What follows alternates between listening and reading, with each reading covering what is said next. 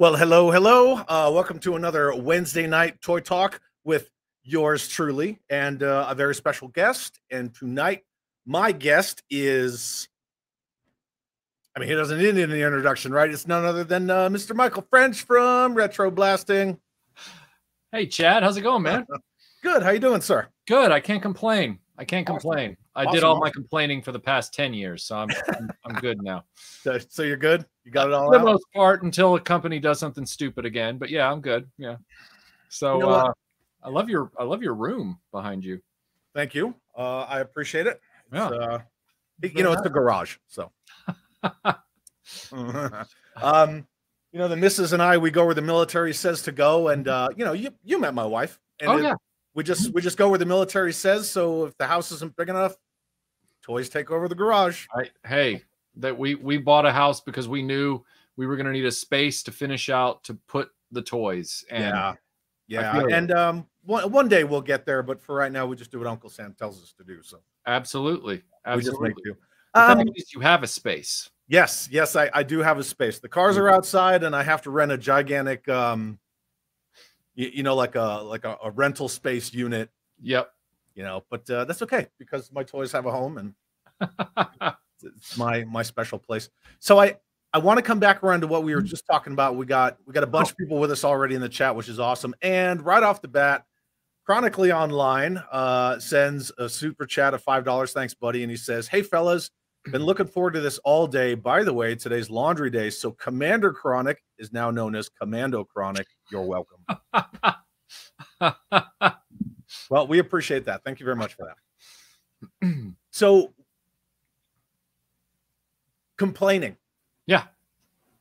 It's kind of a broad umbrella, and we're just going to get into it right off the bat. Okay. I know you and I see eye to eye on this stuff where, if you're passionate about something and you speak up about it, a lot of times you get labeled as what? Hater. Yeah. Jinx. Hater. Why do you think that is? There's been this phenomenon. It's not just limited to the toy community, but it's particularly acute in our community, where you can say positive stuff as much as you want about a thing, but the moment somebody says something critical or observes something that's genuinely flawed about a product or a service or a piece of art or whatever it is, immediately everybody's like, shh, just let people enjoy things. Yeah.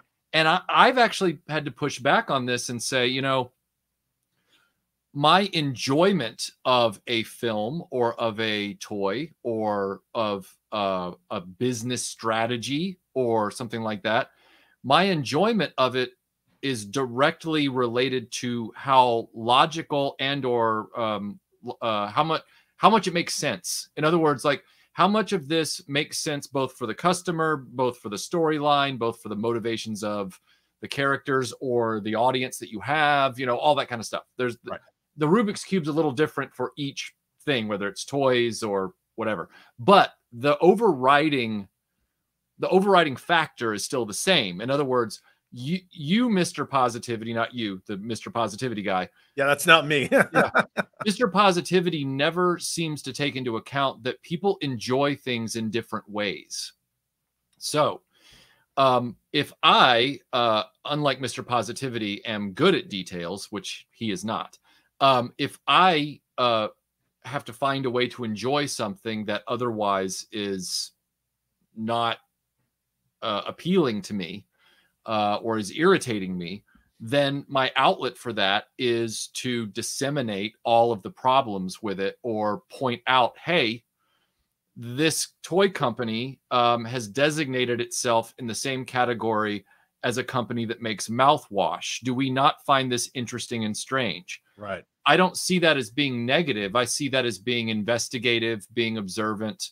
But yes, you're correct in that there seems to be a double standard.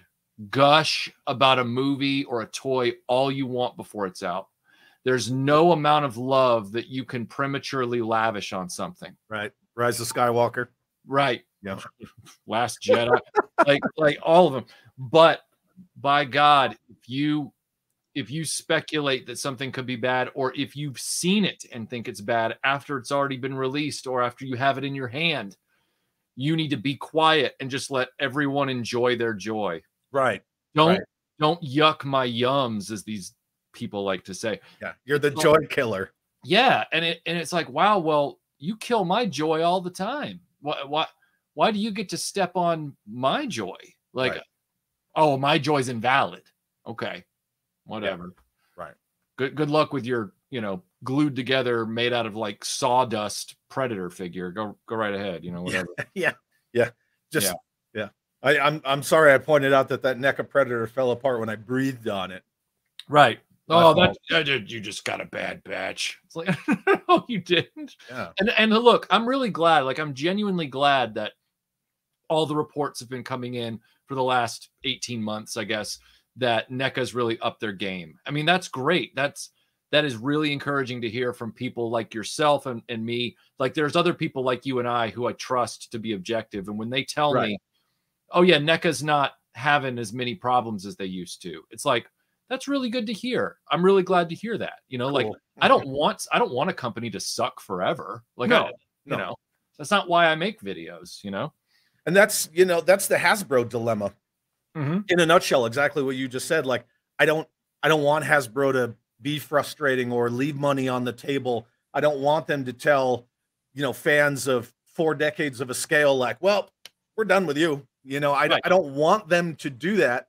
And at the same time, I don't want to be like, I don't really want to say disgruntled, but I don't want to be like irritated or fed up with them. It's like that, that dysfunctional, intimate relationship where you like, oh, if they would only be like this, they would be the best, boyfriend or girlfriend ever. It's like, they're not going to be like that. Just move along, just do something else.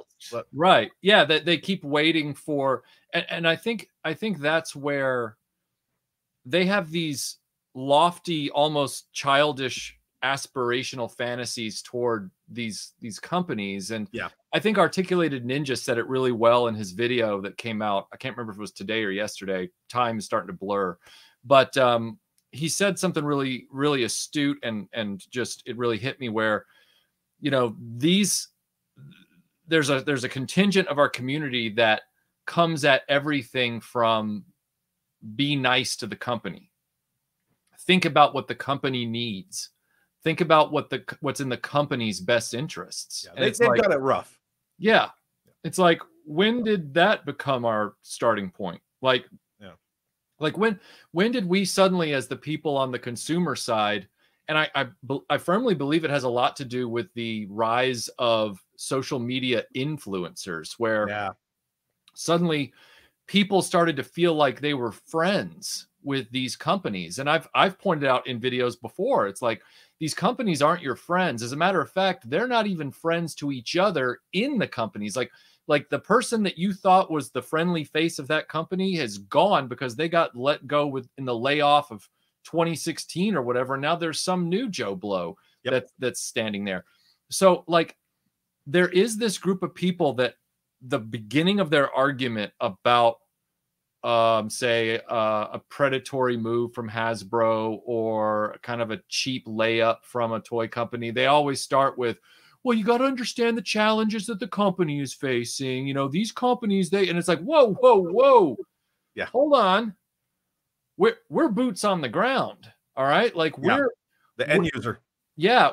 End user. Thank you. Like when did you step across the picket line and become a scab for, the company, man? Like it's weird. And I'm not saying that means that we should always be adversarial to the company. When a company does something good, like when they make a great figure or they make a great product, absolutely let everybody know. Like, don't sit there and do the opposite side of the problem where it doesn't matter what good they do, I'm always going to hate them. It's like, that's not helpful either. Like, no.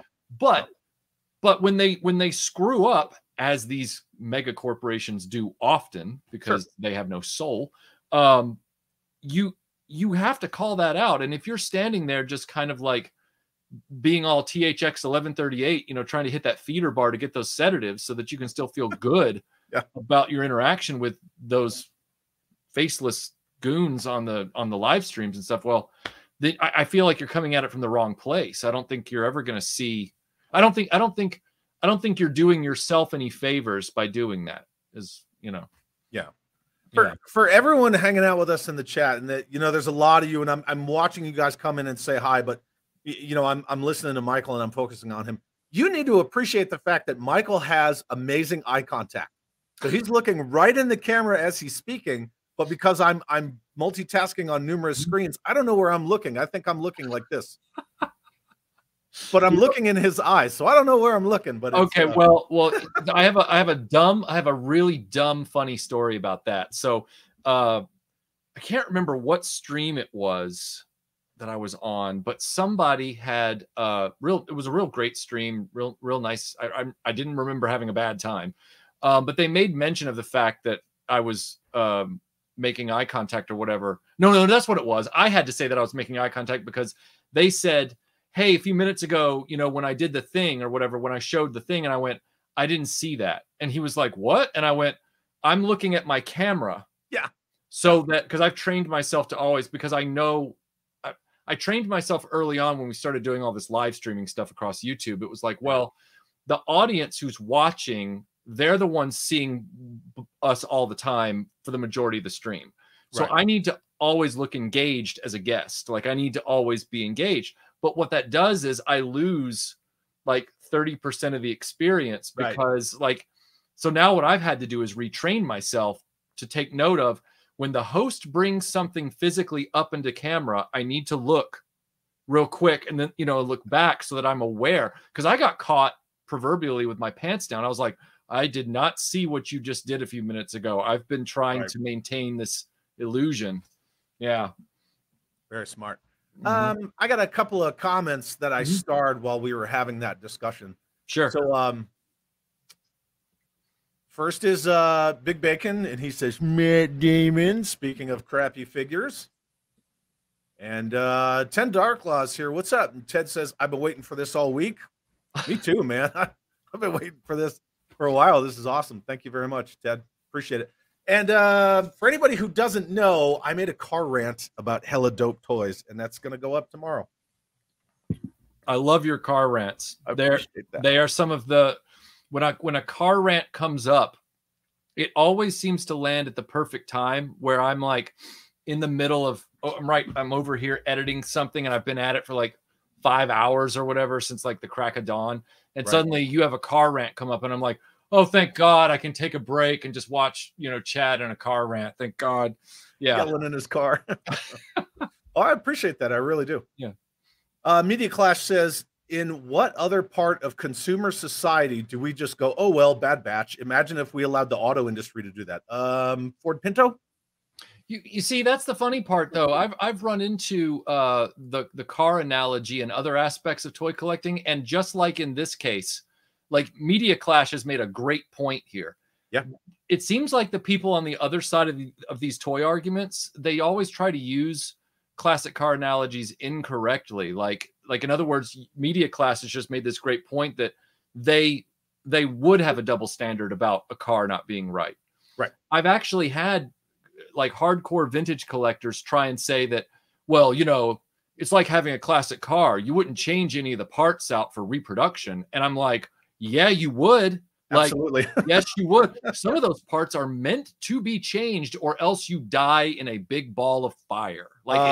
Yeah. You talk about your DeLorean and what? The fuel pump all the time. Hey, speaking of which, Jim Largo from Largo's Lair says, Chad has found the magic formula. Michael needs to do a cathartic car rant from the DeLorean. Every time I do one, though, they'll be like, why is he always in the garage? Why not? Because it's like, because my car ain't moving right now. Yeah. Patrick says, pointing out the suck gives companies a chance to make it better. Whether they capitalize on that is on them. 100%. Yeah. 100%. And then since it's my show and I can say it, and Vargo says, fuck them companies. Just Jeff, thanks for the $5 super chat, buddy. Says, I once saw Michael French wrestle a bear whilst covered in honey and only wearing a fig leaf. Enjoy some Slurpees or actually some beers. Wow. Appreciate that. I must have been so blitzed out on Old Overholt that I don't even remember that. Yeah. I mean, I've heard the stories. Look, man, I even put your logo up there next to your head. I know. I was seeing that. This is like super classy. I feel like I'm in one of those first class seats in those modern airplanes where you get your own like bubble. Yeah, except for my dumb ass, right? Because it's all muscle memory. When I first started the show, you know, and I'm clicking everything behind the scenes, I was like, yay. And then I was like, damn it, I gotta get rid of that. Can't have that there. JLS, great YouTube channel, says it's up to us as consumers to keep companies in check, whether we speak up or speak with our wallets. Yep. Always. It is a two-pronged approach. Yep. You got to speak up and you got to close your wallet to that kind of stuff. And you know, I won't name names because it's not relevant to this and I don't want to throw, you know, like shade at anybody, but I think JLS has walked us into a little mention here. I had someone reach out to me a few months ago asking if I would contribute a video clip to a live stream they were going to do where they wanted to talk about the good and bad of toy industry crowdfunding from the big companies like Mattel and Hasbro. Love that topic. Right. I do too. However, they told me, they said that they were going to be also asking somebody else that, you know, whose opinions on it I felt were already very much out there and very tone deaf and kind of biased. And I said, look, I said, first of all, I said, I don't really want to have video clips alongside this other, you know, entity. Right. And I said, but on top of that, I said, I really feel like this conversation is like, it's like debating nuclear weapons after you've already dropped the atomic bomb. It's like, we should have had this conversation before. Yeah. And I said, and you guys, this is what I said to him. I said, you guys, as far as the crowdfunding thing goes, you guys already opened Pandora's box. It's out there. I said, I wanted to have this conversation back in 2018 and you guys didn't want to listen. I was saying to him, you guys, not you. Yeah. You guys didn't want to listen at the time. And now you've opened the barn door and the horse has escaped. That's it. And now you're asking, you know, me to have a conversation with you about the merits of barn doors. And it's like, I'm sorry, but you're late to this party. And now this conversation has a lot less value. Right. And yeah. So anyway, sorry to just made me think of it. No, yeah, absolutely good point. And then Big Bacon says, I literally trashed a crap figure. It was great. So he was reviewing that retro Walmart Duke, you know, the 50th anniversary, the screaming face one. Right, the right. worst Duke you can put back out. And he opened it and he was talking. And he goes, you know what? And he just chucked it in the trash.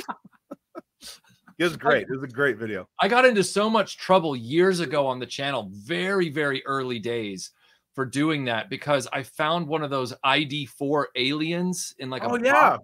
Yeah. And I was like, oh, and I said, this thing was, and it was complete and everything. And my buddy Joe and I just did a quick video where we just threw it in the trash because it was such a terrible toy. Yeah. And people like this guy in Ireland like jumped me for it. He was like, why'd you throw that in the trash? Could have sent it to me. You know, and I'm like, well, I'll dig it out. Give me your address.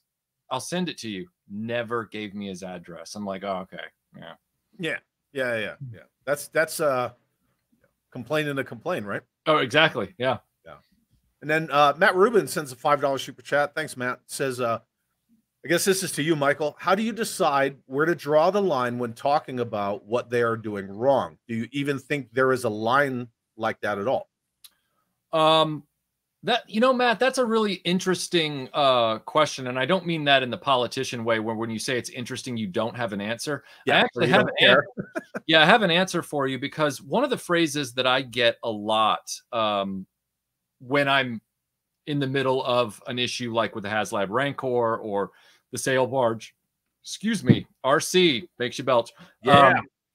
They love to say things like, well, I think you're being a little harsh.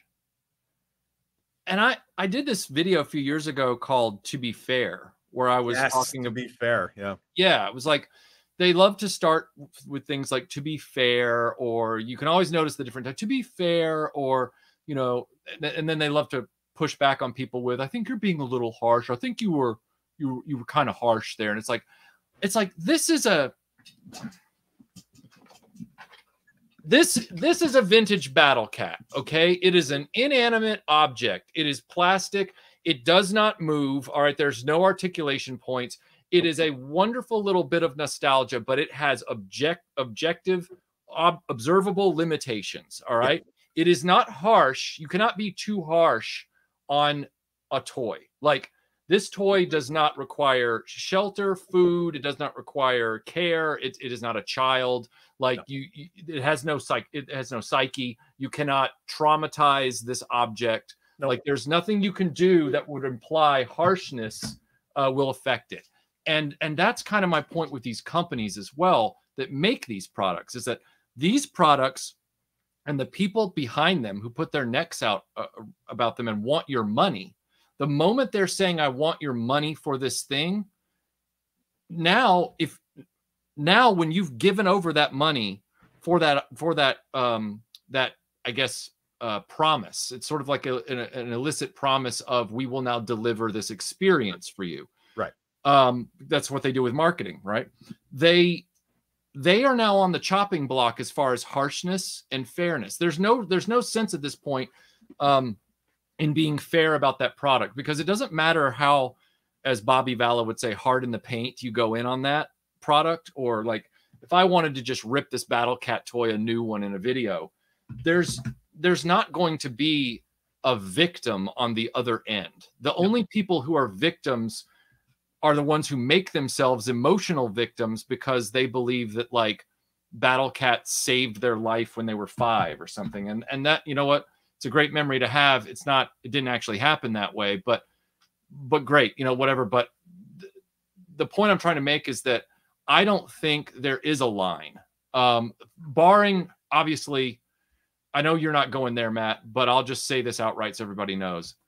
I have never, you know, said that, you know, Hasbro should be burned down. I've never said that we should, you know, get, you know, poster boards and yardsticks and make signs and like protest. I've never said anything like that. That's going too far. That's being ridiculous. But using your voice on the internet in a constructive way, even if it's harsh, I don't believe there's a limit on harshness and fairness when it comes to that, as long as you're not harming people. Like, if you're sticking to the topic, I feel like you should be able to express yourself any way you like, especially if you've parted with your money, or they're asking you to part with your money. Right. Maybe I just sounded like a crazy person. I may have just pushed the audience away from me, but no. I really don't think that there's. I think it gets dangerous when we start. That gets back to the whole thing of people who think companies are our friends. Yeah. Well, so like, for example, Matt, like, Chad is a friend of mine. I've met him in person. I know Chad, like, and there are lines that I won't cross in engaging Chad, just out of decorum, manners, and just a general sense of camaraderie. He's another person. We have a relationship. Like, that's a thing, mutual respect. Chad has not, you know, asked me for $250 in cash or a crappy bantha. Like, not yet, no. Right, there's nothing like that going on. So, but once that transactional relationship flips over and takes place in a scenario, then suddenly you shouldn't be so squeamish as to assert yourself. I think that's the thing. It's like, because you're holding the bag. Yeah, exactly. You're now on the back foot, and they have your money, and, you know, hey, I will be heard, you know? Yeah. Oh, that Bantha thing was rough. Oh. That thing was rough. Just Jeff, $5 super chat. Thanks, Jeff. Says, like Ghost Rider, Michael has a stare power. It won't make you relive your sins, but you'll soon wonder what galaxies he's trying to import you to. Very nice. Thanks, man. And then Curb Stomp says, my first super chat ever. Appreciate that, man, for the $5 first ever de-virginized super chat. It's crazy as a retail worker and a collector. It is, man. It's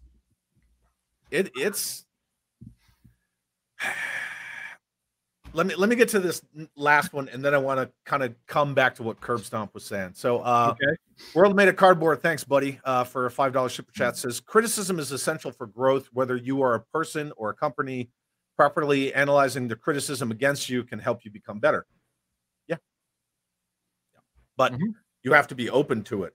Right? Yes, you have, and you also have to know where that distance is. You know, you have to put yourself outside of. It's like this. This is not part of my personality. This is not who I am as a person. You can walk up to me tomorrow, and I know because people have, and they've been like, I hate Empire Strikes Back. I think it's the worst Star Wars movie. I'm not saying that is a wizened or even common opinion, but I've heard it. And you know what? I don't hate the person for it. Do I pity them, their movie taste? Yeah. But do I like think that they're like, you know, a horrible person and I need to yell at them or get worked up about it? No. Like, I don't think that I never look at them and say, I think you're being too harsh on The Empire Strikes Back. It's like fair. Yeah. Like, really? Like, yeah, it's crazy. Yeah. So thanks for that, World Made of Cardboard. Appreciate it. And then I kind of want to come back to this. What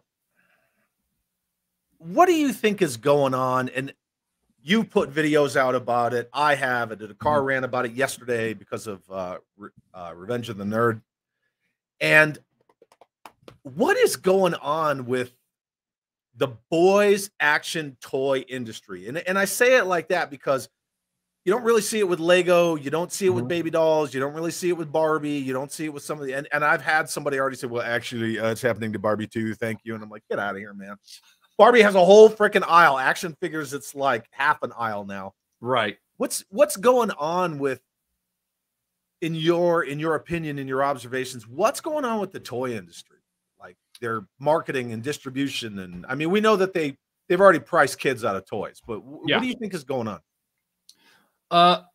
I've talked about this a lot in various videos that I cannot possibly cite anymore because I can't. You ever had to go back and watch your own video to do homework? I've done that before now. Like, it's crazy. I couldn't remember something about Wheeled Warriors one time. I was like, I'm going to have to go back and watch my own video to remember what that was. It's kind of a surreal moment. But anyway, I've talked about this a lot in certain videos where it's a chicken and the egg problem.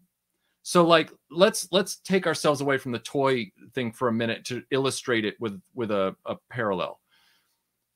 Movie studios love to say that people aren't buying physical media anymore. Yeah. The problem with that argument is that they started to abandon physical media rapidly in order to mount streaming services. Disney specifically. Yeah. They started to take the opportunity of choice away from us. And by extension, as more and more people found that the content they wanted was only on streaming, or that was what they were pushing, because they were doing the thing where we're going to put it out on streaming and video on demand like 3 months before you ever get a disc. They were laying the groundwork to make people buy into that faster, to get to wean them off of even thinking about discs.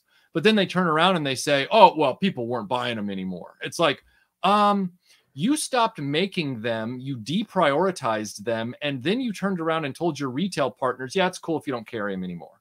We don't need them. And now you're going to sit there and have the audacity to say, oh, no, it was because you guys weren't buying them. You guys are guiding the market. Your hand is on the rudder, my friend. Like, you're the one. So I think with toys, it came down to, and I've said this many times, I even got into an argument with a, self-described, former toy executive on a debate about it. I wonder who that was. But the only reason I'm not even saying the name is because I just don't want them to get any promotion. We all know. We know. Yeah, but I said during that stream as well, I said, I've been going into toy aisles every week of my life since I was driving age? Like, I mean, and even before that, sporadically. And I have seen like what you've seen, the distribution get worse, the volumes get smaller, the hunt get harder, all that kind of stuff. I think the mistake that the toy companies made, the big ones especially, Playmates not so much. Playmates has kind of stayed true to their vision, and other companies that have come along like Jazzwares and Jakks Pacific kind of get it, but they're Yeah. not their market. Playmobil. Yeah, Playmobil definitely. Their market share though is not as big, but Hasbro and Mattel, they kind of did what some of the what the comic book industry did in the 90s, where they got stuck on the one generation that was buying their stuff, and instead of remembering that they had to court the next generation of kids, they just followed that generation in the money train up through the decades. Yeah. And in doing so, as more and more people became adult and lost interest naturally in toys and bled off, just like with comics. But when they looked back and realized what they had evolved their products into, for comics, it was far more adult, higher cover price, everything like that. The books were inaccessible to children at that point. Toys, it was higher price per, and then like kids, they had not even been marketing to them. So suddenly they were like, oh, kids aren't buying toys anymore. Must be the video games. And I'm sitting there going, you know what? I grew up in the 80s and 90s when video games were huge, like in the home, huge. Nintendo, Sega, you know, PlayStation, all that stuff was massive. Like it was huge. And yet toys were doing just fine. Like toys were a complement to that, and there was no shortage of interest in either direction. These guys are making excuses because they just didn't bother to properly market to kids for an entire generation and a half. And now they're looking back and they're like, oh, it's because kids just don't buy the toys anymore. And it's like, I'm not going to say that that's not a percentage of the problem because of technology, especially with mobile devices. But you guys have a large part to play in why they ran so completely to those devices. You guys weren't giving them anything.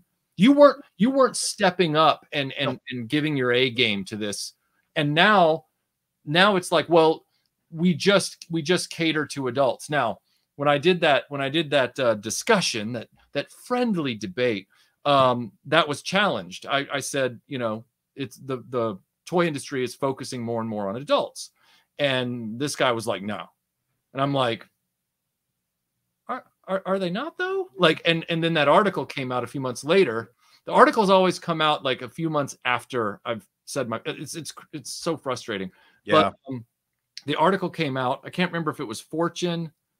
I think I did a video on it. So a lot of channels did videos about that article where they talked about the Kidults article. The Kidults article where they talked about how the toy industry is definitely shifting hard and fast to a vast percentage of its sales are targeting adults. And I said years before that, when the crowdfunding thing happened, I said, you don't crowdfund to kids on an online portal with toys that are hundreds of dollars each. Nope. That shows and proves that the big toy companies are going toward adults. And at the time, this guy and other people were like, no. And now it's like, oh, well, maybe there was something to that. And that's when I get back to the whole thing about, why are you guys so bad at details? Like, I wouldn't want to be in a rifle squad with you guys. Like, I would want to go get transferred somewhere else. Like, yeah, I'd be like, whoops. Yeah, I wouldn't want to be I wouldn't want to be in a fighter group with you guys. Like, no. Like, you guys would not be watching my 6. You wouldn't be watching your own 6. Like, you probably fly into me. Like, I would not want anything to do with you guys. And that's the situation. So. Yeah. And that's the thing that I don't get, you know, just trying to understand the why of things and ask the why. I'm real big on whys, you know, why this, why that, like what's the motivation? What's the why of it? And you see, they over years have been pricing kids out of toys. They don't give kids media anymore. I mean, Marvel Legends, yeah, you got the MCU, but that's a dumpster fire now. So Star Wars, and you know, the only thing that's really keeping Star Wars limping along is original trilogy figures. Like, here's another Jedi Luke, and for a minute it was, you know, Grogu, Baby Yoda, the Mandalorian, and now that's gone to pot too. And they didn't even get those out in time. No, those came out too late. Yep, they did. Yeah, and it's just kind of one of those things. I don't agree with it. I don't understand it. Like, well, we're going to price kids out of toys. We're only going for the deep pocket adult collectors. And then there's the ones like me. And I'm not saying I'm the majority, right? But I don't believe I'm people like me are that much in the minority either, where you basically just, you sent me to your independent competitors because you're like, we don't care for your business anymore because we're following this trend or whatever it is. And yeah, I mean, why am I always waiting for the next Stan Solo figure release? Right. It's because he does the work to the quality level that I really respect and appreciate, whereas, you know, Hasbro is not. And people have, you know, challenged me by saying, I'm not paying, you know, $30 for a loose action figure and 5 POA. And I'm like, I will definitely pay that when I know that it is of A grade detail, quality, and sculpting, and it will fit right into my collection. Whereas the retro Hasbro stuff, which continues to go up in price with every wave, is still subpar to what we were getting back when we were kids. You know, like, it's all a matter of, some people, I think, look at the number of what the price is and they say, well, it's still the lowest price, even though they've raised it. It's like, yeah, but you're also still getting garbage. So, you know, but that's that whole argument about price and value. And, you know, I'm not going to argue intrinsic value with somebody about something, but Tim Hayes says, Cara Dune was the best thing about Mandalorian. I liked her, but I've got the Black Series figure still in the box. So do I. Yeah. As soon as they canned her, I was like, watch this. And I scooped up a bunch and I put them in a case, and that's where they're sitting. In fact, I think the only Cara Dune figure I don't have from the mainline Hasbro stuff is the vintage collection one, the 3 3/4 inch hyper articulated. Yeah. I've got the retro and I've got the Black Series. Anyway. Yeah. So. Yeah. I've got that. The vintage collection with the carbonized. Yep. Oh, I don't have that one. But that to me, that was a variant of Black Series. So yeah. Yeah, I agree. I starred a couple others. So Patrick says one of our major regional retailers have essentially cut Hasbro products, 1 peg of Legends, a small handful of Black Series. That's it. There's no pegs for classified in any of the Walmarts where I live. No. Well, the weird thing is, go ahead. Sorry. It's all right. The weird thing is, I'm not going to buy them, right? But I love toys. I love being in the toy community. I still go down the aisles, just like you were saying. It's one of those things. It's like muscle memory. It's ingrained in us. We still go down the toy aisles. What's going on? How's it look? Like, what's the health of this aisle look like? It looks like a freaking Soviet grocery store is what it looks like. Yep.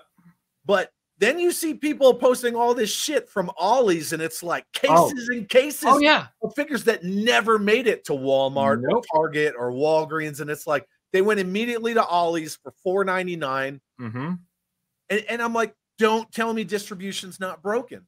You can't say it's not broken. Remember that shit with that the Faces of Evil, the Keldor pack, and there was the shit with Major Blood and the Baroness, and that stuff. Like, I don't understand it.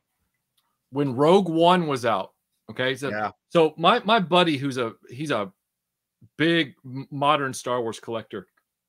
He's been in the game since, like, and he's been collecting everything. He's like a Star Wars toy guy. Yeah. And in 2011, he started telling me about how he had, for the first time, he had to go buy a case of figures directly from Hasbro's like web. I remember you telling this, yeah. And it was for the vintage collection. Bespin Han had finally come out in that wave, and nobody could find it anywhere unless they just bought it directly from the distributor, right? So they had to start doing this stuff. Well, 2016, Rogue One comes out, and I was buying the figures and keeping up with the waves, and I was getting them in store. Like, I wasn't buying them online. I was going into the store like Target, Walmart, and I was finding them, right? Brick and mortar. And, yeah, exactly. And then the wave that came out with the Admiral guy that was like Akbar, but he was green and the sort of overweight Admiral Radis. Yeah. And the sort of overweight Rebel Commando guy. I can't remember his name. That wave, I never saw that wave in stores ever. No matter how many times I checked, I never saw it. And then I heard from, I can't remember if it was either a Toy Fair or Comic-Con or one of those events. Somebody posted on one of the Star Wars like Rebel Scum boards or something that he had spoken to the Hasbro rep at the event at their booth and asked about that wave. And they told him point blank, they said, look, if you can get it like from like an eBay scalper, grab it now, because we don't even know where they're ending up. Yeah. And it's like, and that was my first inkling. And then I was living, I'm living in the Atlanta area. So the Atlanta area never saw the Black Series figures for Chirrut and Baze Malbus. We never saw them until they ended up like 9 months later flooding Tuesday mornings. Like that was where they ended up, was Tuesday morning shop. Which is like another Ollie's, right? Yeah, it's another Ollie's. Yeah. And we were like, what the hell? Like, what's going on? And yet every time I would bring up these examples, people would be like, distribution's not broken. You just got to get, you got to get more savvy on the hunt, man. And I'm like, you got to get good. Yeah. Get good. Get good. I'm like, what? Look, you guys act like that them making the distribution more messed up is like some game that you get good at. And I'm like, there is no accolade. There's no extra cheese on your taco for beating a video game at extra difficult. Nobody cares that you did it. Like nobody cares that you beat something on very, very hard. All right. No, I beat them on easy and I enjoy the process. Exactly. Thank you. So like if I have to pay $5 extra to a scalper for a thing that I really want, then I'll do it. Like when those, when the retro carded Baroness and Lady J came out for classified that are now flooding Walmarts. Yeah. At the time, you didn't know how many they were going to be making. Yep. I went out and I was like, you know what? I really want those two figures. I'm just going to grab them from this guy that had them both for sale as a duo on eBay. And this was like the first week of release or whatever it was. Like, and he's, dutifully sent them. They were great. I've got them, over here. And I got lucky because apparently after they did that first distribution, every single time I've gone into a Walmart, it looks like all the Lady J's have like scare clown makeup on. Like they're all just like, ah. And I'm thinking, wow, I lucked out because like mine actually looked decent. Mine looked good. But my point in saying that is I was okay with that because I'm not trying to collect everything. So I'm not going to have to pay a scalper constantly for all this stuff. I'm only every now and then. Now I'll go into a store and if I find something, I'll grab it, that's cool. But a lot of times, like you said, it's tumbleweeds in those aisles. It's like, oh, it's the same Jurassic Park dinosaurs and some wrestling figures and a lot of McFarlane DC stuff and vintage collection Lando Calrissian. Yeah. Tony was here. So when Tony was here for Joe Fest, we went to he'd never been to a Walmart. So I took him to the Walmart by my house. And anybody who wants a toy aisle to not look derelict, get an Australian to fly here and then take him to Walmart. And suddenly the aisle is just filled to the gills. But that we were going down the aisles of Target and Walmart near my house.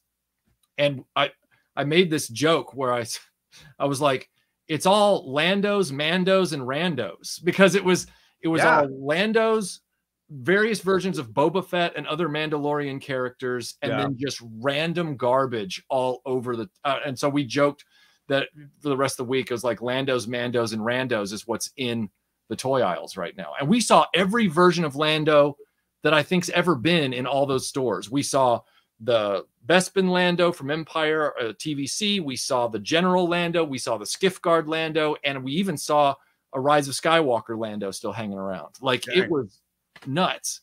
That's awesome. Yeah. Yeah. We took Zazel from Sergeant Slaughterhouse. We took him to Walmart just so he could experience it. We were like, yep, we're going to take you to Walmart, man. Cause you gotta. Yep.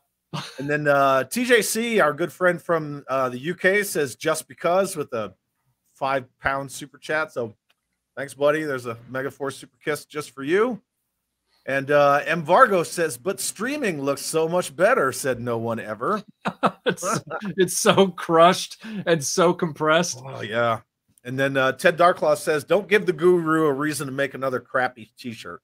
But who's buying it? I mean, yeah. And then Robert's Infinite Realm says they've not marketed a toy line to kids in decades. They know who's buying. Absolutely. Yeah. Chronically Online says rhymes with boy poo poo. Wait, that actually describes him. Never mind. World made of cardboard. I showed a picture of a Toys R Us aisle 7C to my daughters. They had never seen floor-to-ceiling toys before. I miss those days. Me too. Me too. They would pull out the ladder and get the stuff from way up at the ceiling and then fill it. Oh, God, yep. That was so great. 100% like halcyon days, those. Yeah. And even some of the less thought about stores at the time from back then, they were toy powerhouses too in that regard. Like service merchandise. Yeah, service merchandise. What's that? Yeah, I said service merchandise. Yeah. Hills. Sears. Which one? Sears. Oh yeah, Sears, Zayres, Montgomery Ward. Montgomery Ward. Yeah, because Sears had all those exclusives. Kmart. Oh my God. Kmart had toys like mad. Oh man, Kmart was the only place you could as I stutter, could consistently go to find the diecast Voltrons. Like that, they always had them, you know? Yep. So I could just stare at them and not buy them. And then Retro Nomad, my buddy Nick, says the industry is only focusing on the adult collectors and it's losing. It's a losing and short-sighted strategy that will bite them in the ass hard soon. Yep. Yeah. And Nick, thanks for that super chat, man. Yep. But, I've just so Michael, you made the analogy, and I've I don't want to say I stole it. It's not even imitations, which is the best form of flattery, so they say, right? But I completely agreed with your analogy that nostalgia baiting and only marketing to collectors is like that glider, you know, that will fly for a minute. Yep. So that was a very astute analogy. Oh, well, thank you. Yeah, I in moments of sarcastic desperation, I tend to sling venom. So yeah, but no, that is the thing. It's a short-sighted strategy, as the one commenter just said. It's a short-term gain, but a long-term loss. It really is. Yeah. Yeah. It's it reminds me of some moments in history where they thought, oh, this will be a great idea. You know, we'll win the day. And it's like, no, you'll win the day, but you won't win the month, the year, the war. You know, nope. Yeah. Well, I mean, lessons learned, right? So everything throughout history is kind of based on lessons learned. And, you know, what you just stated, it just reminds me immediately of Operation Market Garden. You know, like, yes, we're going to go into Holland and we're going to cut this war short. Oops. Bad idea. Kind of, actually, that just delayed you a lot longer. Yeah. And that's the thing. So, you know, I see a lot of parallels between the entertainment industry, i.e. like televisions, movies, things like that, streaming services, and toys. Yeah. Where I look at, let's just say, Snake Eyes. Uh-huh. We're gonna look at G.I. Jesus. So the Snake Eyes Origins movie, I take that in one hand, and then I take everything post Disney acquisition of Lucasfilm that they put out. So Star Wars is no longer an event, right? It's no longer based on like an overarching story like trilogy or anything like that. It's not about like lessons of fathers and sons and, you know, triumphs and tragedies and training and hard work, right? It's all about downloading the Force and dumb shit. And then the Snake Eyes origin movie, you know, you take this silent, honorable, broken, but reliable, resilient guy, and you make him this loudmouth, annoying asshole who stabs everyone in the back, and he lies to everyone and he steals from them. And the only problems that they caused throughout the movie is him causing them. Right. And the parallels that I make is that if you didn't make that Snake Eyes movie, if you just deleted it, right? And you know, what those corporations do is they're like, well, we're not going to put it out and it's going to be a tax write-off at the end of the year. And woo, you know, we just saved $40 or $80 million in tax write-offs because we didn't put that movie out and hurt the brand. Right. And today I was watching WDW Pro and they were breaking down all of the numbers of what Lucasfilm has cost the Disney Corporation. The $4 billion acquisition, how much it cost to make each movie, the prints and advertisings, everything, the parks, Star Cruiser, the whole 9 yards, every single dollar that Disney has sunk into Star Wars. We're not even talking Willow or Indiana Jones. I know you loved that last indie movie, didn't you? I didn't even see it. But I'm on hour 3 of my eventual review video. It's going to be like 4 hours long, and I was working on it all day today. So yeah, that's the video that you're working on. Indiana Jones 5 review. Yeah, it's going to be a 4 hour long video. But please keep talking. I want to hear the rest of your point. So anyway, I guess my point is, when all was said and done, and they crunch the numbers, you know, and they're doing a bunch of rocket science math, they're like, Star Wars, just Star Wars, the Star Wars part of the Lucasfilm acquisition has cost Disney like $9.7 billion. Right. And after all is said and done with, you know, the revenues and what they earn, and they say like, well, this movie made $2 billion, but you didn't make $2 billion. Right. You made maybe 600 million. But you put out, you know, this much more. And so, so it's that slow slide of diminishing returns. Yep. And the way that I look at it is that just these decisions, the decision-making process is completely broken, because you've got people that don't understand these products. And we're not just talking like pop culture and movies and TV shows, but we're also talking toys, because there's parallels between the two, because the characters, they're so ingrained in our culture and in our zeitgeist and in our personalities, where you could just leave them alone, and A, you wouldn't damage the brand, B, you wouldn't like cost yourselves a lot of money and everybody headache at the same time, and that it kind of sucks. Yeah, it's a little frustrating, because as much as I love Star Wars, as soon as they killed the EU, and then they start robbing the EU like, you know, like they're grave robbers trying to build Frankenstein's monster. And then they're like, oh yeah, we killed the EU, but here's Thrawn. You know, here's this one, here's that one. I'm waiting for Mara Jade to show up, and then I could just get really mad. Oh yeah, me too, because Mara Jade is my favorite EU character. Yeah. And after that, it's the Rogue Squadron books, which I thought were great. Before they made Koran a Jedi, I kind of jumped off after that, because I'm like, why does everybody have to become a Jedi? Yeah, and we're still there. Everybody's a Jedi. Like, why is Sabine training to be a Jedi? Like, where was that in Rebels? It was nowhere. I'm waiting for her to just like grab a broomstick or whatever. Like oh yeah, broom kid. Yeah, broom kid. Like the thing is that you were talking just a second ago about how they make these bad decisions and then they break these franchises. Yeah. If I wasn't so confident in my observations about just general corporate ineptitude, about, like you said, they don't know what these franchises are about that they own, I would swear that they map out these failures on a grid before they make the choice, because their ignorance of these properties is always so epidemic that they always manage to make the worst choice possible. So I'm going to put my head on the chopping block, and let's just take your example of the Snake Eyes movie. Okay.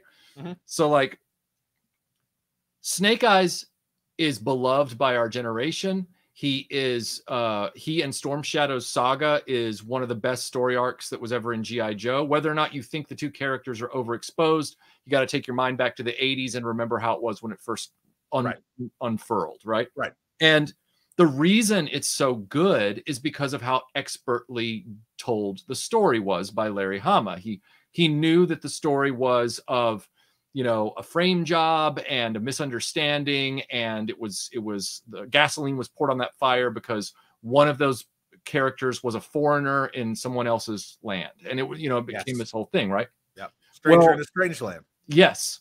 Yeah. So you take the corporate attitude of, they crunched some numbers, they had their actuarial marketing people look at it, and they were like, oh well, Snake Eyes is definitely the most popular character in G.I. Joe. By the way, everybody, I am mimicking a female marketing person. I am not mimicking anybody male persuasion, to just be clear. Soccer mom. I love to do the example of soccer mom. I'm doing my soccer mom voice, so don't get paranoid out there, everybody. And so they say, we know that Snake Eyes is the most popular G.I. Joe character. And they're like, great, what do we need to do to get him a movie? And it's like, well, we need to make sure that, you know, we have him in a mask, and we have him swing a sword, and we have him all in black. and call the movie Snake Eyes, and it's going to make money. And Yep. it's like, ooh, no, that's not a good idea. And then they turn around and everybody, I'm not talking about your ideal here. Everybody has their ideal vision of what a great G.I. Joe movie would be, and that includes the aesthetics and the window dressing. I need you to follow me right now. Everybody in the chat, follow me on the core direction, the core motivation of the Snake Eyes Storm Shadow story. Okay. So what I'm about to say, don't let it ruffle your feathers. Just follow me on this. For the Snake Eyes story to work and be effective, first of all, you have to actually use that story. We'll ride right past that. Let's say we're using it. All right. Snake Eyes, the hilarious part about that movie, he could have been anybody of any ethnicity but Asian for it to work. And like I said, it's like they mapped it out on a grid and they went, he's a ninja, so we don't want to misappropriate him possibly. So we're going to make him that cultural reappropriation crap. Right. So we're going to make him this. And it's like, oh my God, like you guys literally broke the entire potential, the reason the whole story exists. And I want to be clear to everybody out there, like whether you are adamant that Snake Eyes should just be exactly the way he looks in the comic book, that's not what I'm saying. I'm talking about what does it take for the mythology to work, regardless of the window dressing. And the fact of the matter is that they had to stupidly plot that choice out on like a map and blow everything up. Yep. Because you could have literally had him be anybody else on the planet, and that story would have worked. Yeah, it's amazing to me. It's the same thing with The Force Awakens with Luke Skywalker and all that stuff. You know, they talked about how J.J. Abrams kept wanting Luke in the story, but Michael Arndt, the screenwriter, he did an interview with the screenwriters. Anytime you put him in. Yeah, every time you put him in, suddenly J.J. Abrams' characters lose all their agency. Yeah, he overshadows them. It's like, well, maybe that should be a hint that you need to rethink the entire concept of this movie. Yeah, maybe this needs to finish off the Luke Skywalker, Leia, Han story, or leave them out of it entirely, one way or the other. Don't square peg the round hole. Like, don't do that. And they're like, no. And so what did they do? They made the worst choice possible. The worst choice. They always lead themselves to the worst choice you can make. And yeah. Yeah. And just to point it out, as you were saying all that stuff about ethnicities and all that, our good friend George Aiken said, American Ninja, anybody? Mm-hmm. That's like the whole point of American Ninja. Mm-hmm. And then I got some good comments for you here, Michael. Okay. Real quick. My buddy Brandon R from Canada sends a Canadian $10 super chat. Thank you, Brandon. I saw it. We were just in the moment. Do you think Hasbro would rather just cut out retailers altogether? See, this is something, Michael, you've talked about this and I've talked about it too. To become the Amazon of their own products. The price is the same. Why share with Walmart if you don't have to? Well, I mean, with the way that the toy industry is going, catering to adults more and more and more, with distribution becoming a bigger and bigger problem, and with Walmart being the worst people to mail order from. So bad. Like, Walmart is the worst at getting figures. You should have seen my Black Series Empire Strikes Back 40th R2D2. Like, good thing I'm an opener, right? Yeah. But point being is that I can see no downside from the side of adult consumers, but that also means that there's no possibility for redemption of child-driven toy lines. In other words, you're just saying, let's let child-driven toys die, which I think is a crime. They need to be refocusing on that and trying to win back some of that audience, and they're not. Corporations always choose the path of least resistance, even after they've broken something. Yep. So that's what they're doing. So I think this is a faster way to the death of toys, because if kids aren't coming up through the ranks being interested in toys, then we're looking at the last generation of people who are going to have any vested interest in appreciating toys. Yeah. And then at that point, there's always in a group of kids, there's always that sort of Luddite anachronistic kid who loves bow ties and loves old typewriters and stuff like that. And they'll want to collect old toys but they're 1 in 1,000 kids. Like they're not going to be. Yeah. They're that one kid friend that you had who had all the weird metal wind up Japanese robots. And you're like, where's your Joe's? He's like, oh, I got these cool metal wind up Japanese robots. Right. But you know, this question that Brandon sort of asked, it brings up that conversation of when you see these retailers and they're like, oh, they're going up for pre-sale on our website today at this time. I mean, that's if they're lucky enough to schedule the pre-sale window after the stream, like they've failed to do several times before. And I just laugh forever about it. Yeah. But, you know, toys going up for pre-sale on a company's website, some kid's not going to go grab his dad's credit card and wait, you know, for the sale to start so they can, you know, frantically race and try to get that one figure before a pre-sale sells out. And how the hell do pre-sales sell out? But HasLabs, they won't sell out of HasLabs because that's money in the bank, you know, and that's a whole other argument unto itself. Well, I saw somebody the other day try and claim that HasLabs, they were arguing with somebody on 3POA in the comments. They said that HasLabs were not crowdfunds, they were pre-orders. And I'm like, dude, if you don't make the minimum number of backers, the thing doesn't get made. That means it's a crowdfund. Like the minimum number of backers pays for the molds. Exactly. Yeah. Like if you don't get the thing because enough people don't buy it, then guess what? It ain't no pre-order. Like that. That's not pre-order. Not good. That's like saying a Kickstarter's a pre-order. Yeah, that's basically what he was saying, was that oh no, Hasbro's made it very clear these are pre-orders. They're not. It's like wherever you read that, it was probably from some other Joe Blow, and he wasn't good with details either. So, you know, and that's the kind of frustrating interaction because it's all on digits, it's all internet, you know, communication, and you can't hear tone, you can't hear people's inflection. Immediately, people get on the defensive. It's like, I'm not trying to say you're dumb, but you know, you were wrongly informed, or you misinterpret what that model is. But and then we also got to point out the elephant in the room that in a lot of what EU countries and things like that, Hasbro was like, the only way you can get these toys is from Pulse. Boop. Right. They dropped that bomb. I mean, it really emphasizes the whole throwing away the EU thing that we talked about with Lucasfilm, except now it's global and now it's real for everyone. Yeah. And then Robert's Infinite Realm says everyone gets force powers, says Oprah. You get force powers and you get force powers. Look under your seat. Force powers. And then just Jeff says, French, don't you dare naysay Corin Horn, sir. First of all, I liked Corin Horn. I read all those books until the moment they were like, what was it, I, Jedi or something like that? Where suddenly I, Jedi. On the he became a force user. And I'm like, I liked him better as a fighter pilot, just a fighter pilot. That's why I like Luke Skywalker, but my point is that it's also nice to have some variety of the characters. And that's why we love Wedge Antilles so much. So like Corin Horn was this post Return of the Jedi fighter pilot who was just trying to survive in a, you know, what did they call the Empire back then? The Remnant, in the Remnant era. And I loved that. And so for them to just make him another Jedi, look at where the Star Wars franchise has gone, Jeff. I mean, now everybody's a Jedi. Like you get a Jedi and you get a Jedi. Even the Mandalorian was handed a dark saber at one point. Like, it's like, guys.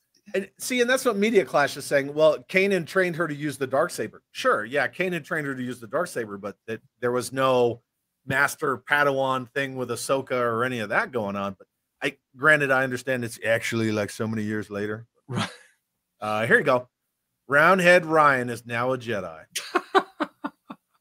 He's the destroyer of worlds. Oh God, he's so, you know. And as soon as I read that interview where he said he started writing The Last Jedi before The Force Awakens even came out, and he didn't like, he had to be convinced to put R2-D2 in The Last Jedi because they're so, it's so bad.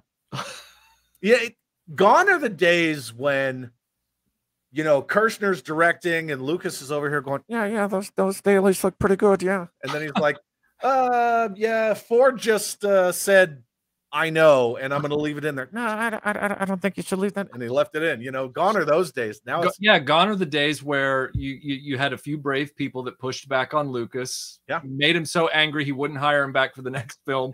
But they made the best movie. Gary Kurtz. yeah, they made the best movie in the whole series, and you know. But hey, it's like I said, it's okay if you think it's the worst. Yeah. I don't judge you publicly.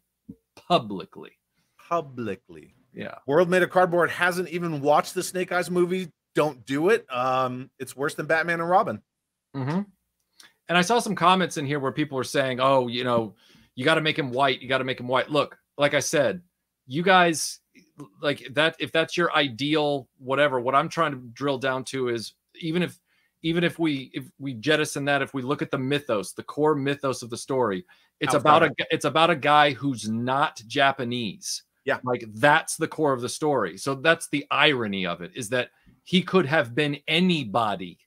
There's so much rich history and lore. And again, like Lucas made Star Wars. He's borrowing from Kurosawa and he's borrowing from old Westerns and gunslinger movies and things like that. And like, you look at the Snake Eyes Storm Shadow relationship, look at all the stuff that Bruce Lee had to go through to bring Kung Fu to the Western world. They were like, no, those are our secrets. Like, don't give that to the white man. Like, very much compartmentalized. Like, we don't do that.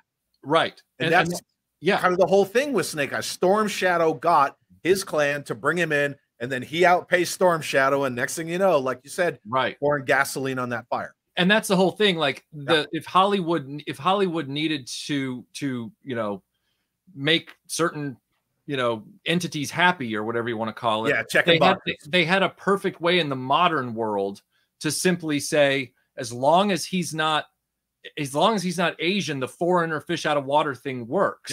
Yeah, absolutely. And then we have, that's my point, is that they comically fumbled the ball so bad that they wrecked the entire core of the story. Yeah, exactly. And that's what Hollywood does. And I made the same kind of observation that you had just stated previously. I was on another stream and somebody was asking me about it. I was like, all they knew about Snake Eyes was ninja sword, black suit. Like that's all they knew. And they were like, oh man, we can do whatever we want. It's like, no, you got left and right limits. Stop it. Yeah, exactly. I think this is partially a statement and partially a request of you. Okay. We need a shipwreck solo film. Oh man, can you see that trailer? Like, just, I mean, like, what would that look like? Shipwreck, G.I. Joe origin shipwreck, and it's just him, like, what, at a strip club or something, and you know, he's just kind of hanging out, you know, waiting for Destiny, who's actually the name of the stripper. And then, you know, G.I. Joe comes in and it's like, we got a mission for you. And it's just like, oh, that would be my worst nightmare. I cannot stand Shipwreck. But I don't hate people or anything that like him. Like, I'm not trying to, you know, take away your joy or anything like that. I'm just Shipwreck. I liked Shipwreck the one time he was in the G.I. Joe comic prominently because he was used properly. And then Hama, who was one of the few characters he did not create, Hama was like, yeah, I used him, I'm moving on now. Like, Shipwreck is nope. You know? Yeah. And then you know, then there were those times Hasbro would make him put the ballistic battle ball in there and he'd be like, yep, put it in there, and went back to the drawing board, it's gone. You know, he just wanted to hear you do Shipwreck. He would oh well, yeah, of course. Speaking of which, our good friend Drew G is here. And he said that he thought your corporate voice sounded like meh. My corporate voice? Oh, you mean the are you talking about the marketing person? I don't know. He just threw it up while we were talking, and I thought he wanted to get you to do your Skeletor voice. Because if we were to do Snake Eyes, the movie, we should break it. Break it by making him an Asian guy rather than anyone else, because then the story cannot be told. And then we will rake in all kinds of tax subsidies from our, what do they call that? Economy guy. Tell me what it is. I don't remember. It's a tax break. That's what it is. We will break them with our tax break. Yeah. Thank you. we had a bunch of other people pop in too. So Mikey from JMK Designs got here, and Johnny from Simple Tricks and Nonsense. And Johnny said that he got here just in time for the Snake Eyes train wreck conversation, which was good. And another $5 super chat from my good friend Nick. Thank you, Nick. Says 3/4 of the classified line is Target and Walmart exclusives. Is Hasbro bribing them just to stay in the game? That's a good point, and the first part is a very good point. Yes, it's a line that is primarily exclusives. Yeah, and if it goes online only, you know, because as we see it dry up in stores, because there's been all that speculation that it's going to go online only. Like I'm waiting for it. Yeah, I'm like 90% convinced it's coming. Yeah, exactly. Like it's, but yeah, it's very possible. That is a move that will not surprise me if it happens. Nope. So. And you know, they could still do their Walmart and Target because they can do their Walmart con and they can do their Target stuff, and they could keep their exclusivity deals with them with their repaints, and retros and whatever. That is one thing that blows me away about that line is when you look at, you know, whatever they're at, like now 110 or however many numbers they have, and you know, they have no visual language throughout their packaging, but just how much the majority is exclusives and or repaints or exclusive repaints. Oh yeah. Yeah. And then they just repaint a thing they already made and somehow the price went up. Yeah. They're like, look, it's Caramel Crunch Snake Eyes. Yeah. Oh, we put tiger stripes on that Ram cycle now. So now it's $15 more or whatever. And it's like, what, you know, that's why I've been very hands off with G.I. Joe classifieds, barring the classic ladies. I got the lady, although I'm still having to like futz around figuring out how I'm going to cobble together a good Scarlet. But other than that, I've got everybody, and I'm until they decide to make a good Jinx, I'm out. You know, like I've got Cover Girls, Arana, Baroness, Lady J, and I've got the movie Scarlet that I thought about repainting, and then I got lazy. Which is the better sculpt of Scarlet. Yeah, and that original Scarlet repainted makes a great Coral. Oh, okay. Yeah, that's a good point. I hadn't thought of that. I'll send you pictures of it later. Yeah, that'd be great. Yeah, because I know you're a big fan of Palatoys. I do. Yeah. And then Jeremy says, Jeremy, thanks, man, for the $5 super chat. He says, enough of this toxicity. If you could have any row beast made to scale with any Voltron, which would you choose and what company would produce it? Man, that's a good question. You know what? They've never made, I can't remember his name. Is it Surak? He was the general with one eye who was turned into a row beast to be punished for his... Because they've never made Surak in any action figure form, I think it would be great to do the row beast Surak, because then he's a beast that Voltron can fight, and he's finally represented in the line in some shape, form, or fashion. That's the first one I would choose. Yeah, it serves two masters. Yeah, that's actually a really good answer. Jeremy, thanks for that. So now we're talking about row beasts and Voltron. Like, how many times do they have to reinvent Voltron? Like, you know, I've seen all your Voltron videos where they'll come out with one and you'll get it, and then they'll come out with another. And in your video, you're like, yeah, I didn't want to get it, but I got it.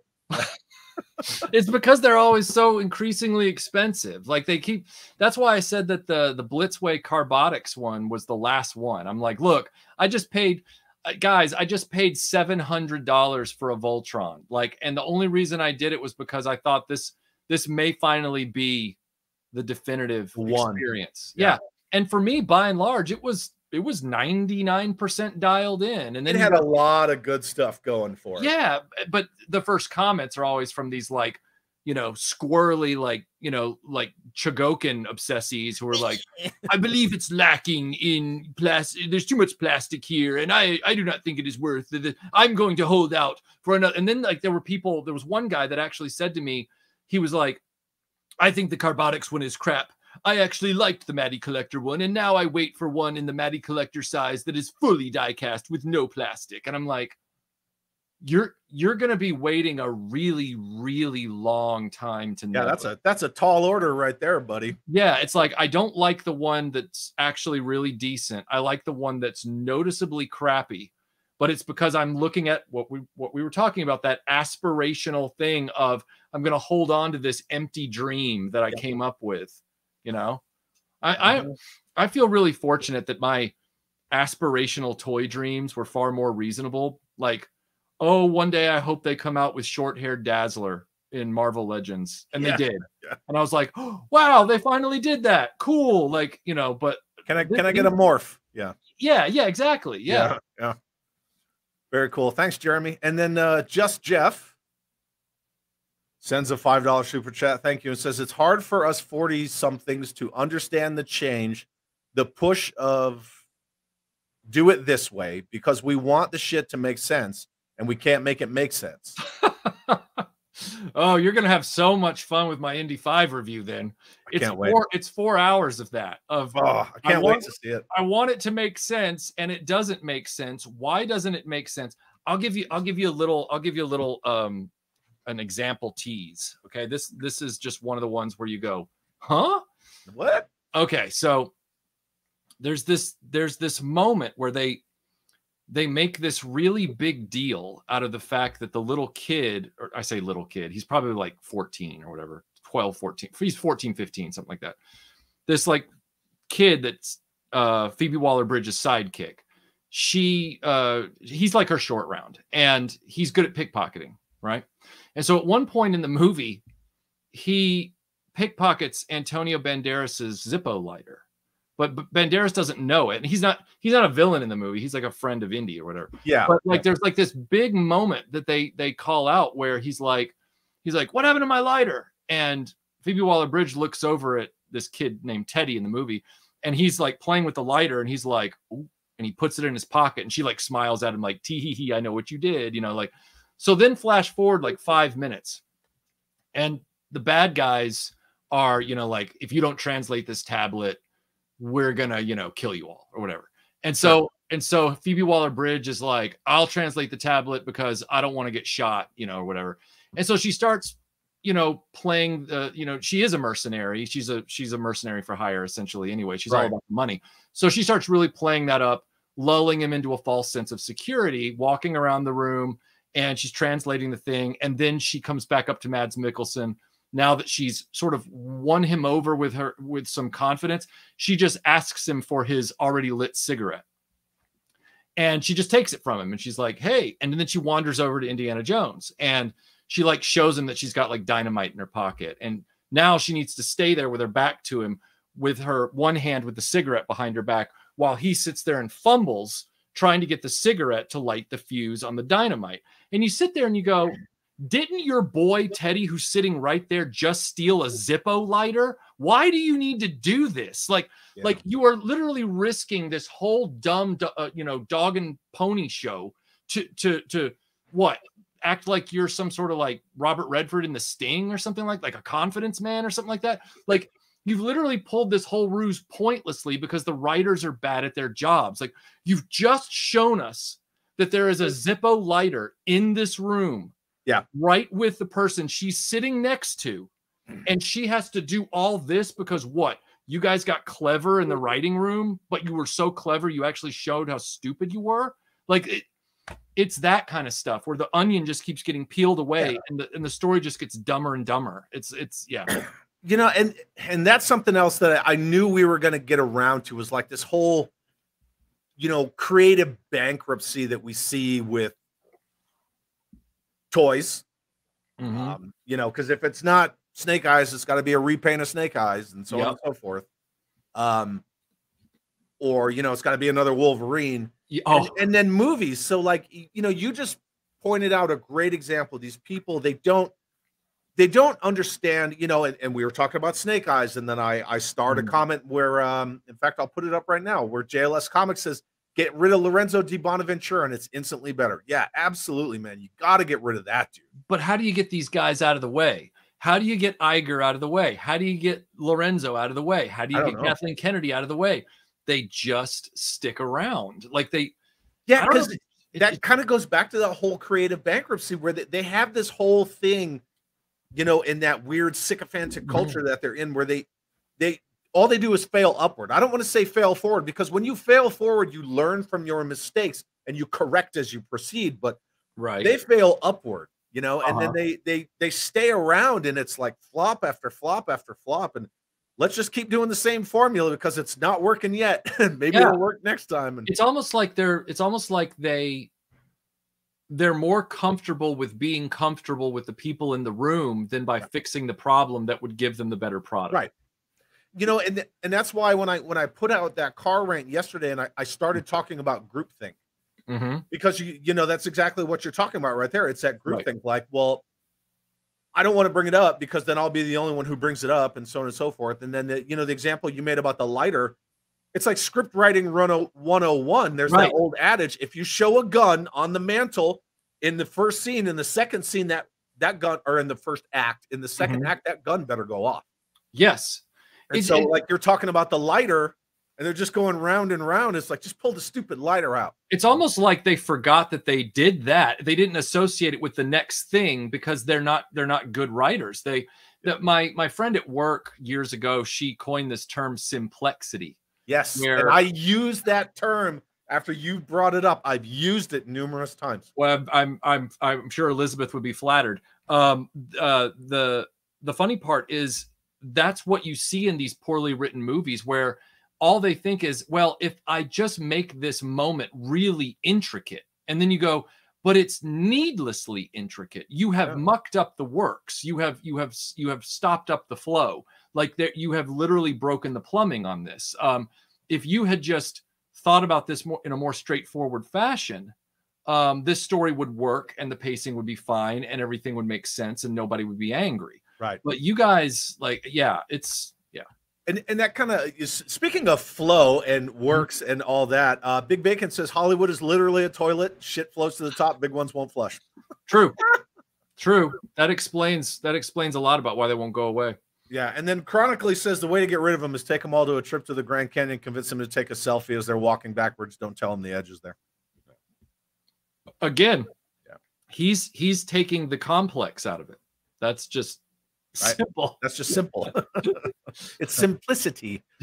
Gravity is your friend. Yeah, but that it kind of comes back around to like everything that we've been talking about. Where how can you get rid of a Kathleen Kennedy? Well, you can't, because she has that no fault clause in her contract. Yep.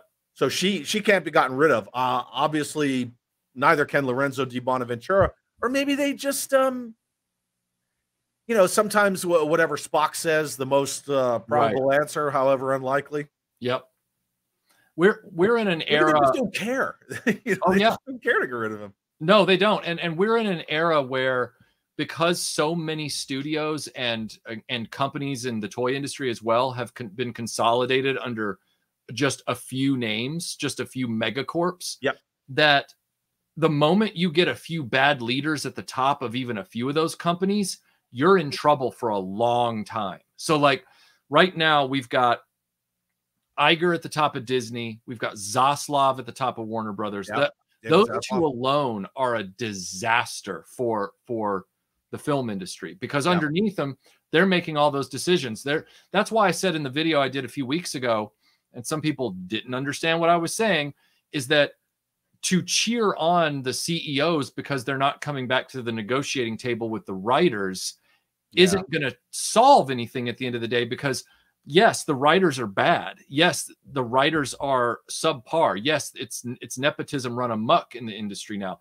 Yes, but the people that chose those writers and championed those writers are the ones at the top still making all the money. The Igers, the Zaslavs, all those people. So until those people go, they'll just find a new crop of people willing to write whatever they're told to write, or they'll get AI to do it. So it's like, and right now they're looking to Asian markets and things like that. Like, what can we buy? Like, like All of Us Are Dead. That the zombie show that was on Netflix. They're like, what can we buy and just scoop it up? We need another one of these types of shows and just put it on. Right. What was it? Squid Game or something like that? Squid Game. Yeah. Yeah. Like that.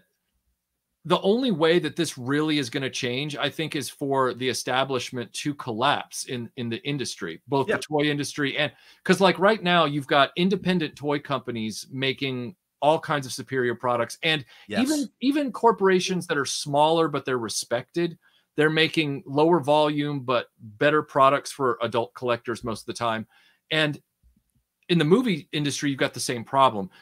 We need to be championing independent film. We need to be championing A24 productions, things like that. You know, when I went and saw, I got wind of it because of, it was the only YouTube commercial ad I've ever not skipped because they did it right. And I was suddenly interested. It was the trailer for Sisu.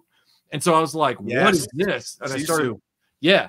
So I ran off to the theater. I was one of like, you know, I don't know, 600 people in the country that saw that in the movie theater. But when I saw that and I walked out because the trailers had already been happening for Indiana Jones 5. Right. And I already knew it was going to be Stinkorama.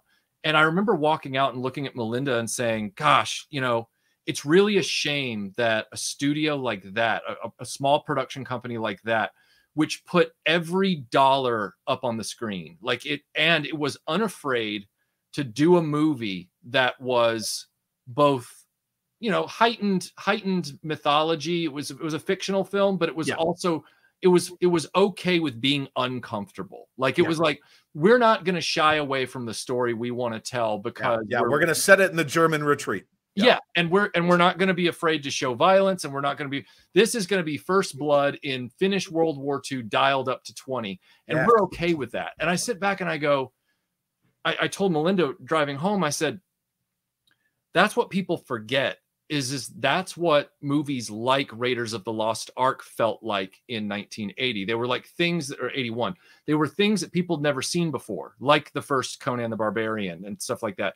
Yeah. And they have bought up all of the IP that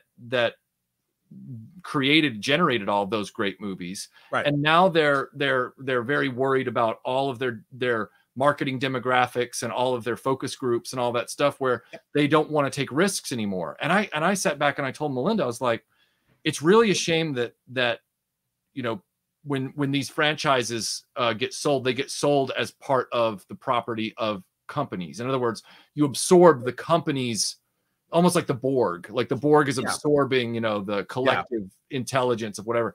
And I'm like, it's too bad that they couldn't part and parcel them out where they go, well, yes, this property under our umbrella definitely should go here to this studio because its culture is geared for it. Right. This property, though, I don't think you guys should really own this. This is not your forte. This is not something you'd be brave enough to do. Yeah. We're going to court another company over here to sell this piece off. Like, but they don't do that. They just vacuum everything up and then things disappear into the vault. So, yeah. And that's the whole thing with, you know, Kenner getting absorbed into the Hasbro Borg collective. But I'm glad they haven't really touched Mask. I mean, aside from they did Specialist Matt Tracker and they did General Miles Mayhem for the Modern Joes. Right. I was okay with that. Mm-hmm. But I am so fearful that someone is gonna, you know, just get this idea that, oh, I'm gonna make 6-inch Mask figures with no vehicles, and then I'll just start screaming into my pillow. Yep. JLS Comics says Sisu was fun. Who doesn't love a World War II John Wick in the style of Robert Rodriguez? which if you trace that back, that's Robert Rodriguez's in the spaghetti westerns that influenced him. Desperado and all that. Yeah. It all evolves on itself, you know. You know, and if we talk about the whole 6 degrees of separation, so talking about Sisu, talking about Robert Rodriguez, and when we were having the discussion about the complexity and you know, you just layer scenes that really needed room to breathe and they needed nuance and things like that. Clint Eastwood is one of those guys where he can convey any kind of message with just a look. Yes. And not a lot of actors can do that now because everything is that, like, you know, it's like watching Ahsoka and everything is copy. It's like, when did they talk like that in Star Wars? Like, you guys think because you're crappy writers and you watched some generic war movie at some point and everyone's on the radio going copy. Like, who says that? No one says that. Nobody. You know, and in the original Star Wars trilogy, so many times they would talk into a comm link or into like their comms and their fighter, and you would just see them go. They would just make a face. Right. They wouldn't even acknowledge them. And I'm like, just shut up. Like, you Yeah. don't have to say copy every 2 seconds.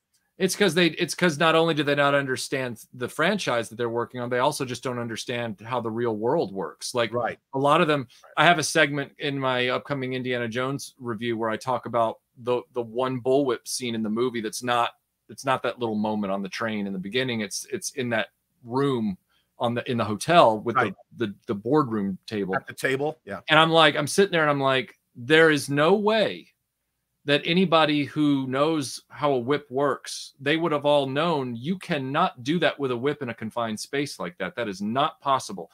That right there is it's a digital effect from people who conceived it, who've probably never handled a bullwhip before. And, you know, back in the day, if we go way back, filmmakers had lives before filmmaking. They were either war veterans or refugees, or they were, you know, the sons of poor cobblers or whatever. And they, you know, they lived a life before so they had a point of view, they had experiences. Yeah. And then even if you go all the way up to the first film school generation, as much as I have mixed feelings about people like Lucas and Spielberg today, in retrospect, through, you know, looking back on their history, I won't go into that here.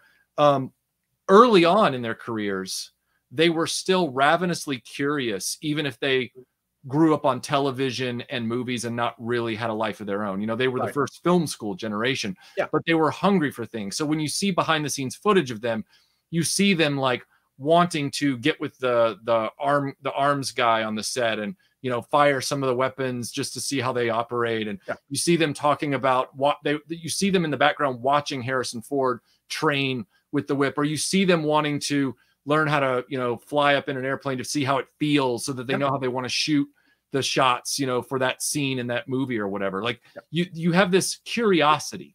And I don't think that modern Hollywood has that curiosity anymore. And I think it bleeds over into toy design as well. I think they all just kind of think to themselves, I've got an imagination, and I grew up in a time where they said everybody was special. And I know a lot of movies, and thanks to people like Kevin Smith, movie making is just referencing other movies. So that's what I'm going to do, and it's going to be great. And it's like, no, and that's where things like Lucas in American Graffiti is done well, because Lucas was a drag racer, and you look at Mario Puzo wrote The Godfather, and then you have Francis Ford Coppola. He comes from a very strict Italian American background, like, so he understood all of the underlying subtle stuff that was going on in The Godfather. Like, you know, why is this guy in the room? He's not Italian. Get out of the room. Like when Sonny's saying you got to go, like you can see they put a lot of emphasis on Sonny telling him to leave the room. Yes. You know, and that kind of stuff, that they understand those things. And a lot of these people who make military-based toy lines, wink, if we know what I'm talking about. Yeah. You know, and they make a breech block shotgun that has a pump action on it, you know, for Flint. And I know our friends have talked about that to death, and we all laugh about it. But it's not just about Flint's shotgun and classified. It's also everyone saying copy in Star Wars. And I have seen throughout my military career, and I know you're like a big military history guy. Yeah. I have seen throughout my entire career where I'll get a new soldier and they think like, well, I'm in the Army now and I'm in the infantry, and soldiers are cool and they do cool soldier stuff. So I have to do some things that are radically outside of what I would normally do because I have to live up to being this soldier idea that's in my head. And you see these writers of shows and movies, and you see these designers of toy lines. And I don't necessarily believe that G.I. Joe has to be specifically military based, right? Special Mission Force, you had Adventure Team. They can do all sorts of things, but they just want to do a real American hero to death, and they never want to branch out. Yeah, I was telling somebody a few weeks ago, I had never seen any of the Mission Impossible films beyond Part 2. I just they get so much better. Yeah, right. I'm so glad that I can read your sarcasm, because I was like, at first I was like, for 0.3 milliseconds, I was like, he can't be serious. I'm like, oh, okay. Yeah, I had the same reaction. But I watched Part 3, and I knew it was an Abrams film going in, so I knew I was going to be like, oh yeah, this film already has a handicap for me. Lens flares. Yeah, lens flares. But the other thing that I noticed immediately right off the bat was, I'm like, to your point about the classified team and how they just think they understand military and tactical and all that kind of stuff, I was like, oh, I can already tell what's going on here. This is what, 2005, 8, something like that when this movie came out. And I'm like, J.J. Abrams clearly, I told my friend this and he laughed. I said, J.J. Abrams clearly went into this script having binge played hours and hours of Metal Gear Solid Snake. And that's what he decided was realistic. I was waiting for Tom Cruise to turn into a cardboard box. Yeah. Like I was like, what the, you know, like, and again, like I know that Mission Impossible is not G.I. Joe, like but it is fictional. It's in the vein. Yeah. Impossible Mission Force. Fictional paramilitary action, you know, like, and so I was looking at that and going, oh God, G.I. Joe Classifieds, the video game generation has finally moved into a place where it's calling the shots, so to speak, on our military fiction. And that is scary. Like Michael, Scuba Pete's here. Oh, Scuba. Good to see you, sir. Yeah, it's good to see Scuba.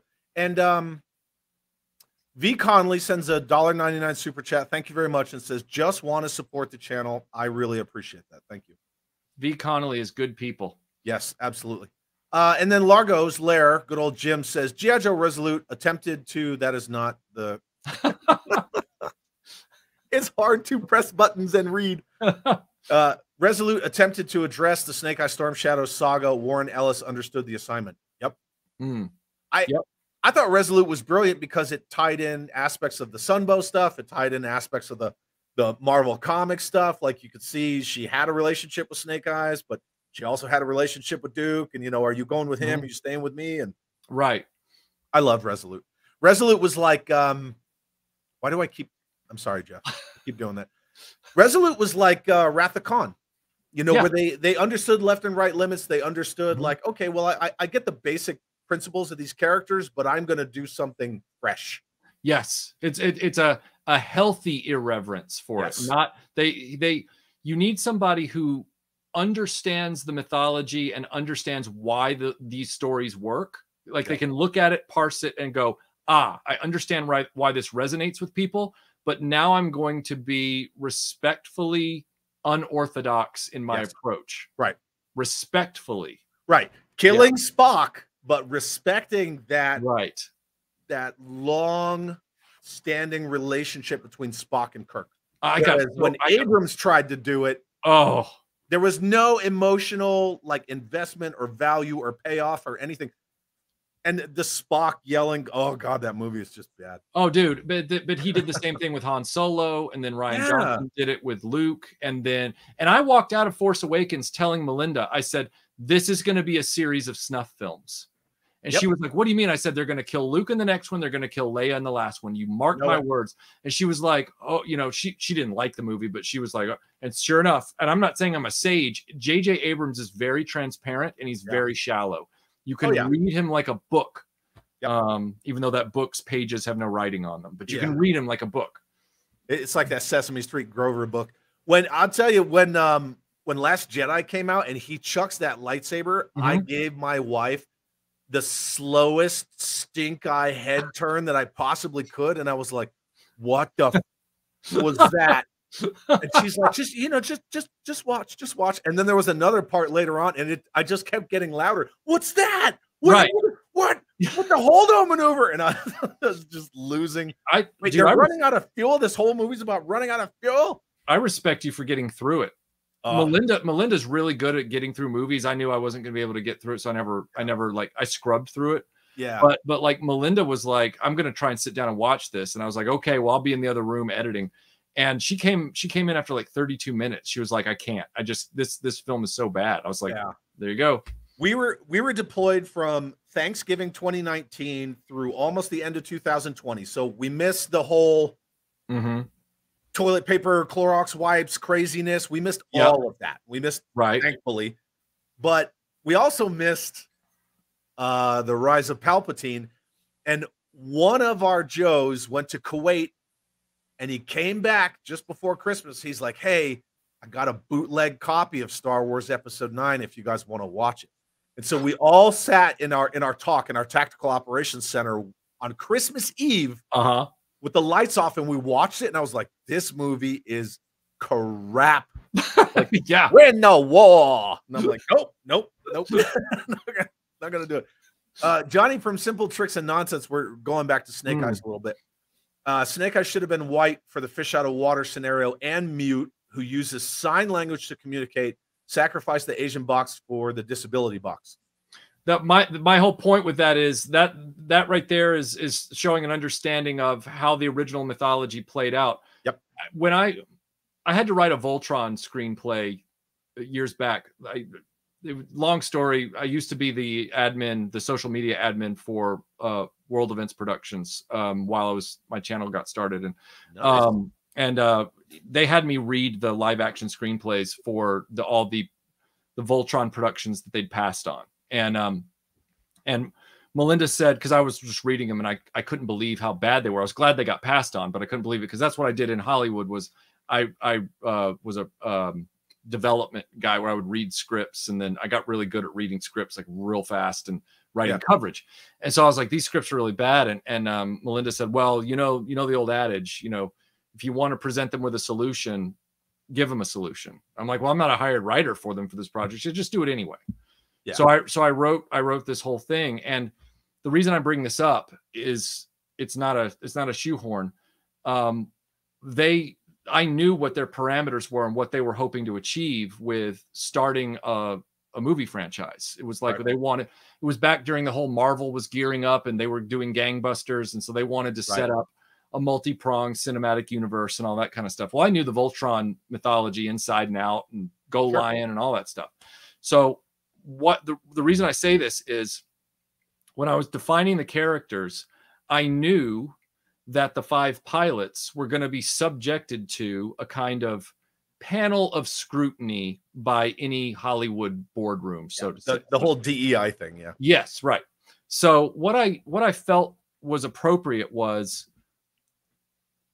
you have to, the problem in nerd culture and geek culture right now is that the people who are mad about the stuff that's going on, I don't think they realize they're more mad at the ineptitude of the execution than they are at the actual changes. And so they push back. Some of the changes are bad. Don't get me wrong. Some of the changes are horrible, but a lot of them would be serviceable if the writing and the management of the producers was more competent, right? So instead, what geek culture does is it says all or nothing. If I don't get everything exactly the way I want it, then I hate all of it. And it's like, well, sometimes we've all done this in corporate jobs or in jobs with bosses who you want to get something through their filter. So you break something obvious over here that they'll notice so that this other thing goes through, right? So like, because my goal was get the concept through intact. In other words, get the whole story through with the proper mythology. In other words, don't make them suddenly say, well, what we really want is for the lions to be, terriers or something like that. Like you didn't want that to happen. So you got to change something over here. And sometimes that implies or necessitates not breaking something, but adding something here so that they don't go looking for something to change over here. Right. Yeah. Redirection. Exactly. Yeah. So when I did the script for that, the 5 pilots, right? I was like, okay, well, and technically 6, because you're setting up the idea that the princess will become a pilot. So you had Sven. Right. Oh, absolutely. You can't not. Yeah. So I said, okay, look, I said, Keith is definitely like his real, they were all a variation of Japanese in the Go Lion, but they all look different. So you don't know if in the Japanese translation, when they watched it, some of those characters were of different ethnicities. You aren't really sure. So, but what I did was I looked at the visuals of them and I went, okay, Keith can definitely be a Japanese guy. Like he's Keith Kogane. He's a pilot. That's his thing. Lance, definitely the American guy. Like Lance is the white wisecracking American guy. That's who he is. Yeah. Hunk is either like South American or Polynesian, like he is, because of his look and everything. He can definitely, and I don't think there's anything wrong with that. Princess is as she is. And I was like, now guys, are we really going to argue about Pidge because he needs to be changed up to something, because nobody knows what he is. Like everybody's like, he's got a sailor suit on with like cowboy fringe. He's got a hair and the new animated, they changed up Pidge. Yeah, right. So I was like, I said, okay, this is where you bend a little bit for the sake of the success of the production and also bringing the whole thing together. So I said, Pidge is definitely ripe for, you know, alteration. And so I wrote in that Pidge was he's still the youngest of the group. He's a genius in research and development for the military, what do you call that, mecha program. And he is an African-American kid, and his name is Anthony Pigeon III. Like, so they start snarkily, Lance and Hunk start calling him Pidge to Josh. So his name's Anthony Pigeon III, like Walter Pigeon, the movie star. And I was like, so he's got, you know, the glasses with the, you know, the thing and everything, but they're like futuristic glasses, you know, and stuff. And when I sent it through, like, they were like, oh, I love the roster on this. I love this. Like, this is, you know, we don't have to come back and ask you, oh, can you, like, you know, maybe like make concessions. You got to check another box there, Michael. Well, that's the whole thing. It's like, that's where a lot of nerd culture needs to sit back and be like, okay, what battles do we want to win the war, or do we want to just constantly fight battles? And I'm not going to die on every hill. So it makes perfect sense. And that's kind of one of the, I don't want to say frustrating things, but that's one of the good things about Joe is Joe has always been diverse. Right. The most organically diverse property of the 80s for any, I mean, and it was organically diverse. Yeah, absolutely. Yeah. That's why I couldn't believe it with that first movie where it's like, we're going to make this guy Ripcord. And I'm like, where's Stalker? Like, and then they tried to say, oh, well, Stalker is kind of a problematic term right now. And I'm like, no, I said, first of all, if that was the case, he would still be the character of Lonzo Wilkinson, but he's not. You've literally just made him this nothing burger of a character, which is an insult to everybody. Like, that's, you know, you have succeeded in slapping everybody in the face. Congratulations. Like, some writer had, you know, the Sunbow series on in the background as they were trying to figure something out, you know, and they hear that Ripcord, pull your chute. He's like, oh, we're going to make that guy Ripcord. Yeah. You know, and then Demgut says Expendables is a better Joe movie. Just follow the blueprint. That's true. Are you going to see Expendables 4? Melinda being a huge Stallone fan, I'm sure we will. We have Expendables 1 through 3 on 4K. So, yep. Very cool. Here's something, and I almost, Matt Rubin brought it up, so I started, and I was going to bring it up when we were talking about the corporate types, and everybody wants to be like some media company. Yep. If you guys want to talk about big bosses not being let go, so I think is this Cox, or this is a guy before Cox that bought E1 Entertainment and did nothing with it? Oh, no, this is the guy before Cox who died of cancer. Yeah, he had this obsession with, I did a video one time where I talked about the fact that I used the phrase, I want to dance. Like, he was, I want to dance. Yeah, he didn't seem to want to run a toy products company. He wanted to be a movie studio. And so I was like, you know, I said at the time, I'm like, they're wanting to be a movie studio. They don't want to be a toy company anymore. Their focus is completely pulled away. They're starting to call themselves Hasbro Gaming and all this kind of stuff. Like, and I knew at the time it was a bad move. It was like, who moves away from their core product offering, their core competitive differentiator, to go do something that's already an established industry over here? And it's not like they were trying to do it like A24 has done it, where it's independent, innovative, edgy filmmaking. Like, he's trying to be another Disney, another Paramount, another Warner Brothers. He wasn't trying to be something different. Yeah. And I'm like, this is never going to fly. And so when he passed away, they immediately had this new guy, Chris Cox, come in, and while I have no love lost on him because he's just another, you know, corporate suit, he was like, yeah, this isn't working. We're going to sell it off in a fire sale and bye. You know, and it was funny because when the guy died and everything like that, of course, they do this PR spin where they're like, oh, we're always going to honor his legacy and everything he did for the company, blah, blah, blah, blah, blah. Shit, but there's no, that. Yeah. Yeah, there's no heart there. There's no soul there. You know, that's just because they know that the news cycle has no memory. And so they're like, they'll remember this for 5 minutes. It's on the record. And now can that crap, you know, and it's embarrassing for Hasbro, but it's kind of like Disney with the Fox purchase of $71 billion to buy Fox. That Hasbro's E1 is Disney's Fox purchase, you know, like it's, you know, and with that Hulu, I guess by extension. So yeah. Oh God, the Hulu thing. And then Jeremy Curtis says, white wisecracking American guy. That's me. It is him. I've met him in person. That's definitely him. And that's, you know, so they have that new Joe game coming out next year, that Wrath of Cobra. Have you seen the trailer for that? I have, yeah. So they have this side scroller coming out, which I think is cool. We're doing sprites, we're doing side scrolling because the other game they just put out didn't fly. No. So they're like, we're gonna go back to basics. Side scrolling sprites. You know, it's a freaking beat 'em up. Yeah. Couch co-op. Way to go. Okay. I'm all on board with that. Then I watched the trailer. And it's like just enough American animation with just enough of like the Japanese, like the hard cuts that they do, you know, where you would see in like the Robotech kind of stuff. Yes, I know what you called Robotech, but you know, you see that stuff, and I'm like, I'm watching this trailer. Why can you not make a G.I. Joe cartoon with that animation? Right. It would go gangbusters. And yes. Like, yeah.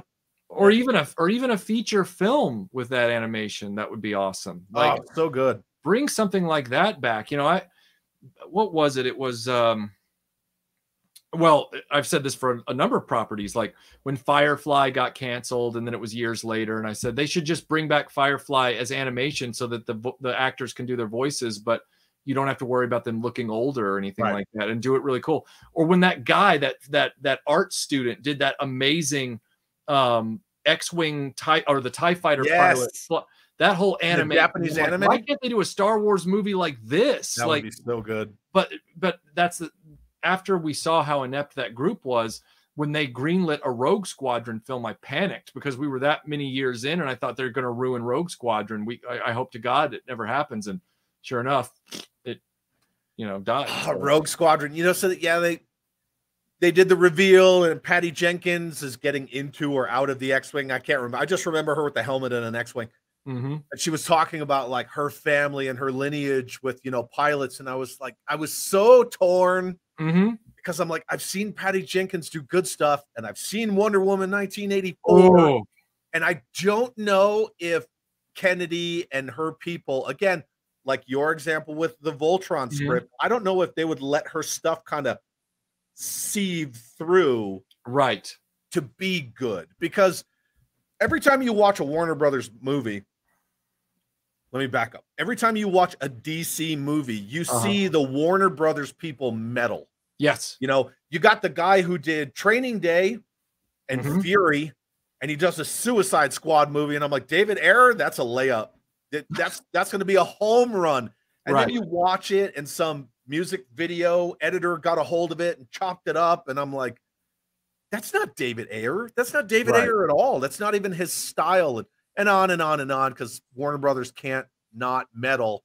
I was so torn with the whole Patty Jenkins thing. And there was something else I wanted to throw up for you.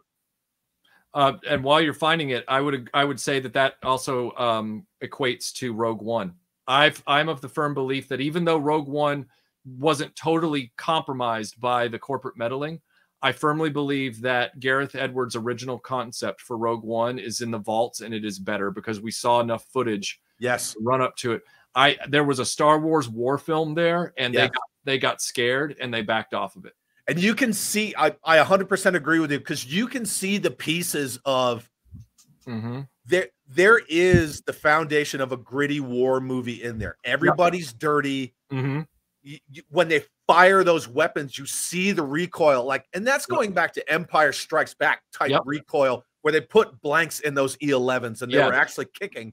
Yes. And no one was safe, and I know there's a version of Rogue One out there that is just, dirty dozen on Scarif. Me too. Like that, I would kill to see it. It's too bad Disney's hubris will never let it out of the vault. Like they put deleted scenes on all the saga films, the sequel trilogy. They didn't put any deleted scenes or even a commentary from Gareth Edwards on Rogue One, and he played nice with them. Yeah. So it's like, it was Tony Gilroy, right? Who they brought in? Tony Gilroy they brought in for the reshoots, and Tony Gilroy is in his whole. Like he's like, I know that everybody loves Andor and all that stuff, but go back and read some interviews about the kind of crap he pulled on the Bourne trilogy as the writer. Like it's next level. And you'll sit there and be like, oh, now I can understand why Tony Gilroy's made the snarky statements he has, like dunking on Gareth Edwards without provocation and everything like that. He's just kind of,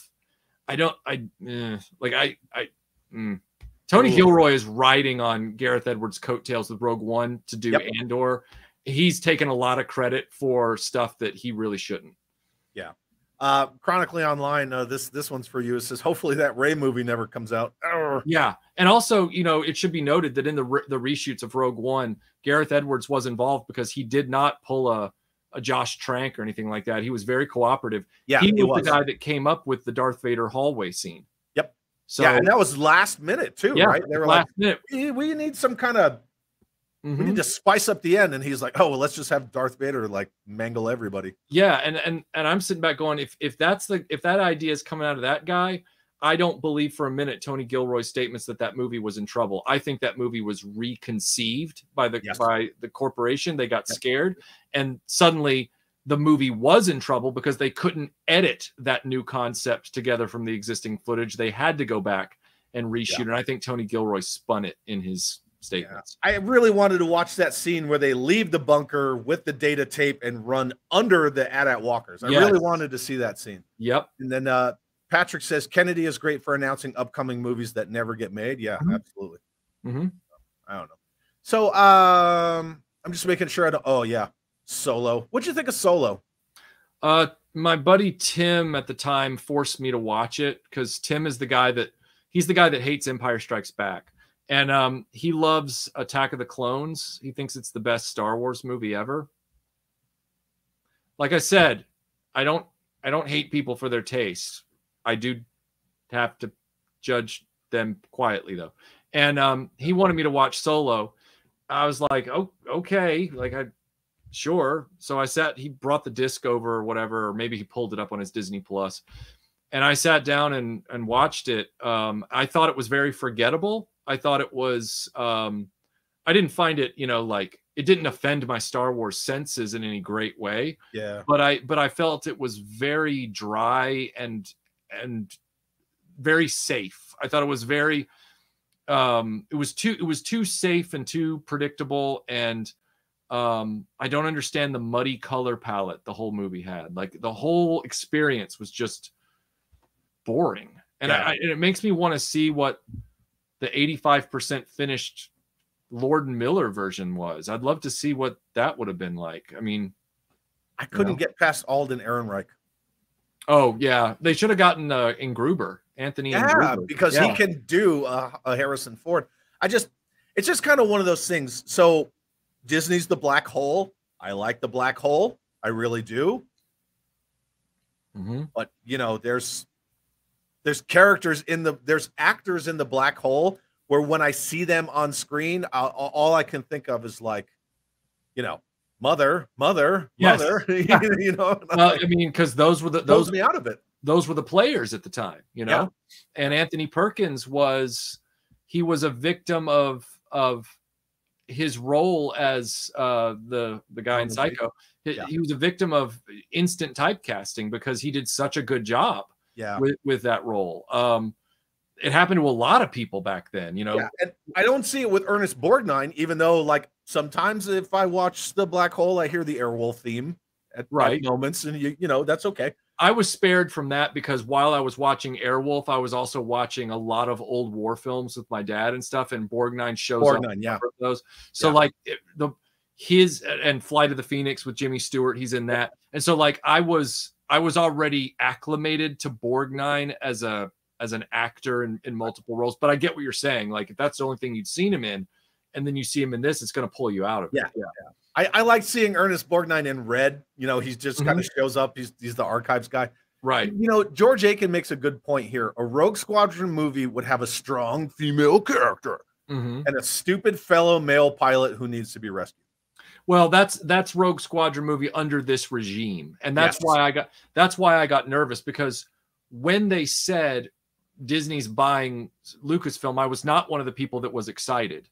But then as I hoped against hope, I kind of was like, well, maybe if they make my dream project, which is a Rogue Squadron series of film, I thought it was going to be a series of films, because I love X-Wing, TIE Fighter, X-Wing versus TIE Fighter, all those PC sim games.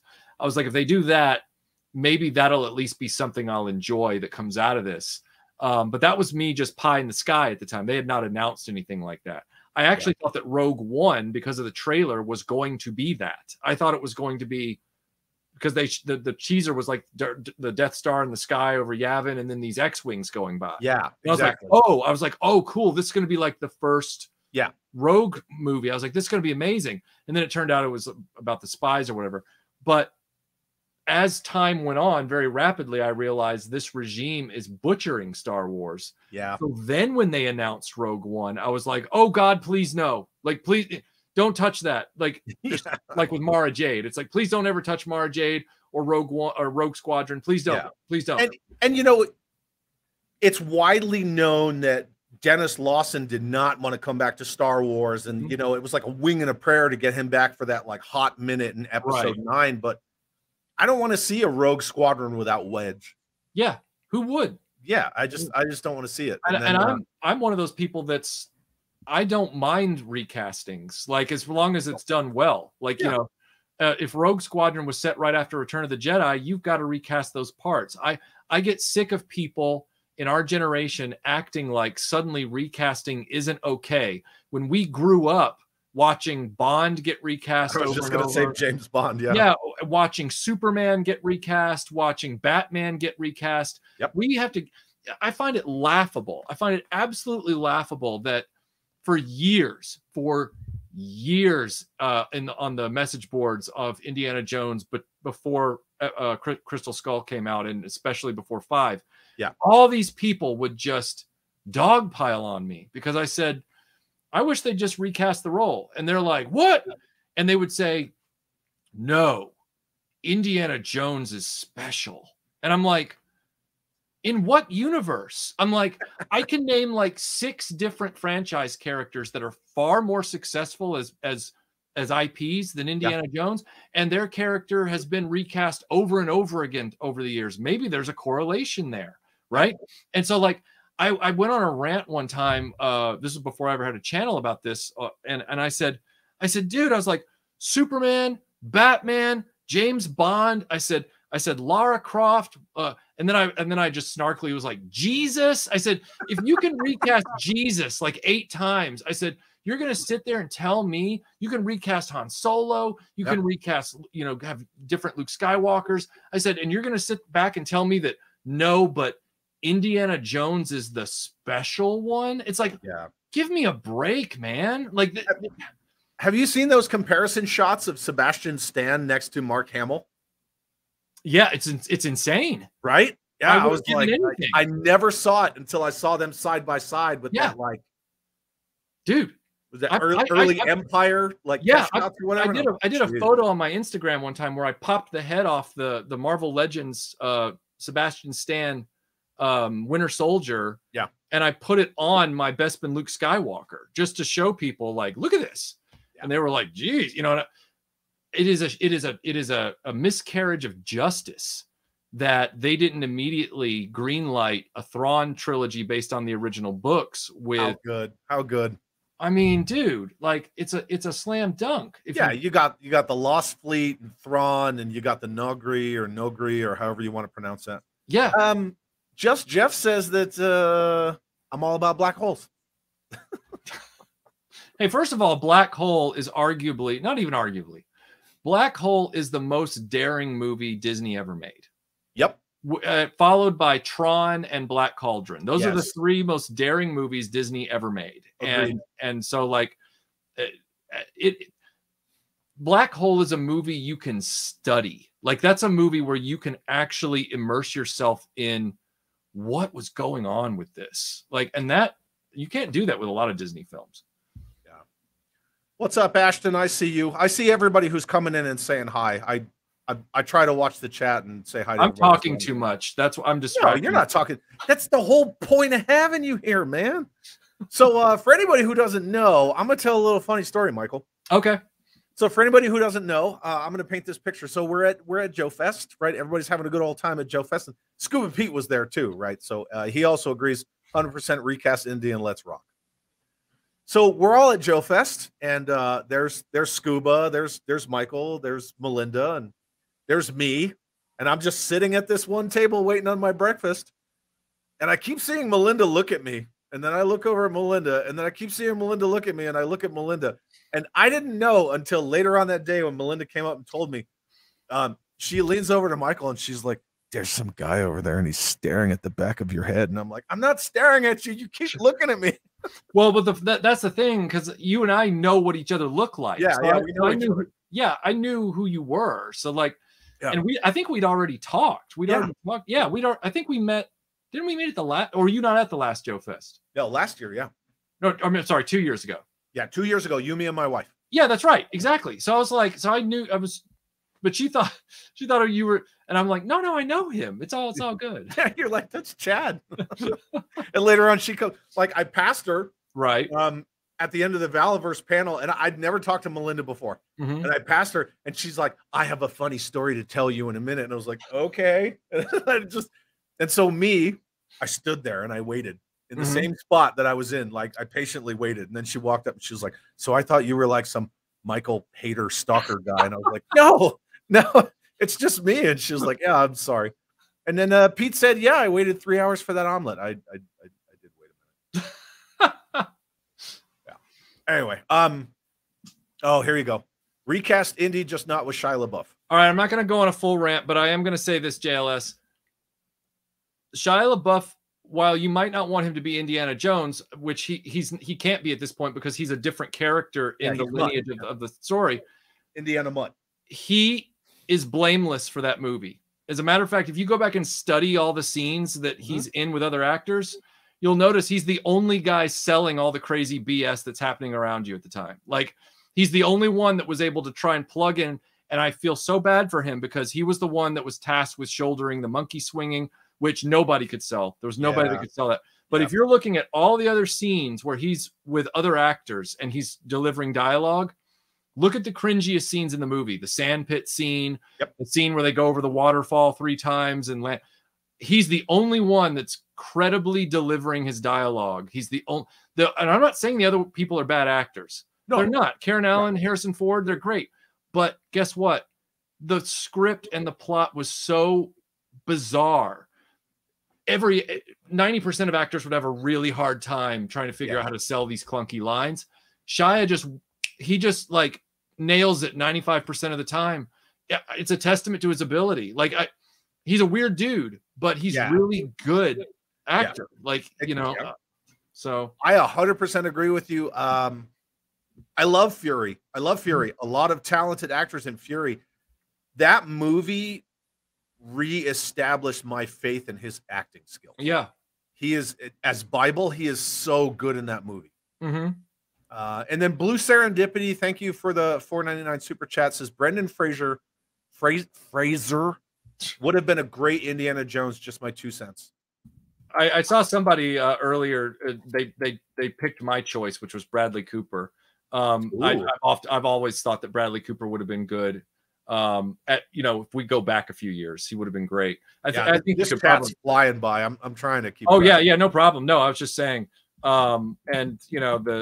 Somebody's talking about Chris Pratt, but I think he's overexposed at this point. And I heard Pratt thrown around for that, but I think once you get Pratt in like the Jurassic World thing, and he's playing a similar-ish character, then that's kind of it. That's kind of. But now he's gotten to the point where you just see Chris Pratt. Like, you're not seeing like I don't even see Star-Lord anymore. Right. I don't know what his character's name is in Jurassic Park. I just know him as Chris Pratt, the raptor guy. Like that's Owen? Is that what it is? I don't know. Yeah. There was like a question mark at the end of that. So Chronically says Japan has a sick black cauldron attraction and it's scary. Is that Disneyland Japan? I think so. Disneyland Tokyo? I would really be interested in experiencing that. That sounds cool. I'll tell you what, Michael. The kiddo and I just took a couple of days and we went to Disneyland and it was horrible. And I love Disneyland. Was it? It was just full of nothing but your local SoCal annual pass holder types. Right. You know, you would just watch them like throw trash on the ground, and they weren't really doing a good job cleaning up the park. And it's just a bunch of people. It's just hundreds and hundreds of people walking like this. Like, you know, they're not there for the experience or the environment or the atmosphere. It's like, I know you've been around, right? Have you ever been to the pyramids at the Giza Plateau? I wish. I've never gotten to North Africa. I'd love to go. So I went there, and it was an interesting experience the first time I went there. It was like 50% awe and 50% like shock and disgust because the city's so close. Well, not only do you not know, because everything on the History Channel is all about camera angles, you don't know that the slums are literally right up to the Sphinx. Right. It's like 30-foot walls to keep them out. But as you're walking around and there's all like the panhandlers and stuff, and they'll take a shemagh and they'll throw it on you, and then they'll like demand money and they'll follow you for like 20 minutes. My God. You have people like locals, and they're lying down in like I don't want to call them tombs, but in the temples that surround, they're lying down inside. They're like taking naps. You see them like urinating. Like they'll climb up a little bit on like the Great Pyramid, like Khufu's, and they're just urinating. Like they do not appreciate, like, I'm at one of the ancient wonders of the world, and it took me forever to get here and a massive amount of money, and they're just like, meh. I don't give a shit. It sounds like times have really changed, because, you know, when I read accounts of people who visited back in the 80s and 90s, it was guards around the pyramids, and you did not climb on them, and, you know, it was, you could be charged with doing that, you know. We went to the Valley of the Kings, and we went down into, I don't want to try to say whose, but one of the real big tombs. Right. Not Tut's, right? Because that's real small. Right. Also the only one that's air conditioned. But we went into, I want to say maybe one of the Setis.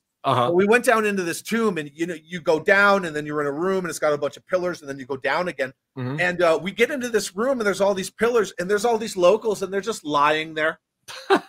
They're lying there, and they like wave at you, and I'm like, it smells like Doritos in here. Like, like, I don't want to be in here. Like, I want to experience this tomb. Like, why are you waving at me? Who are you? Yeah, you're waiting to just see a slushy dispenser just sitting there. Yeah, you know, it's like, and then Big Bacon says there's a KFC right across the street from the Sphinx. There is, that's true.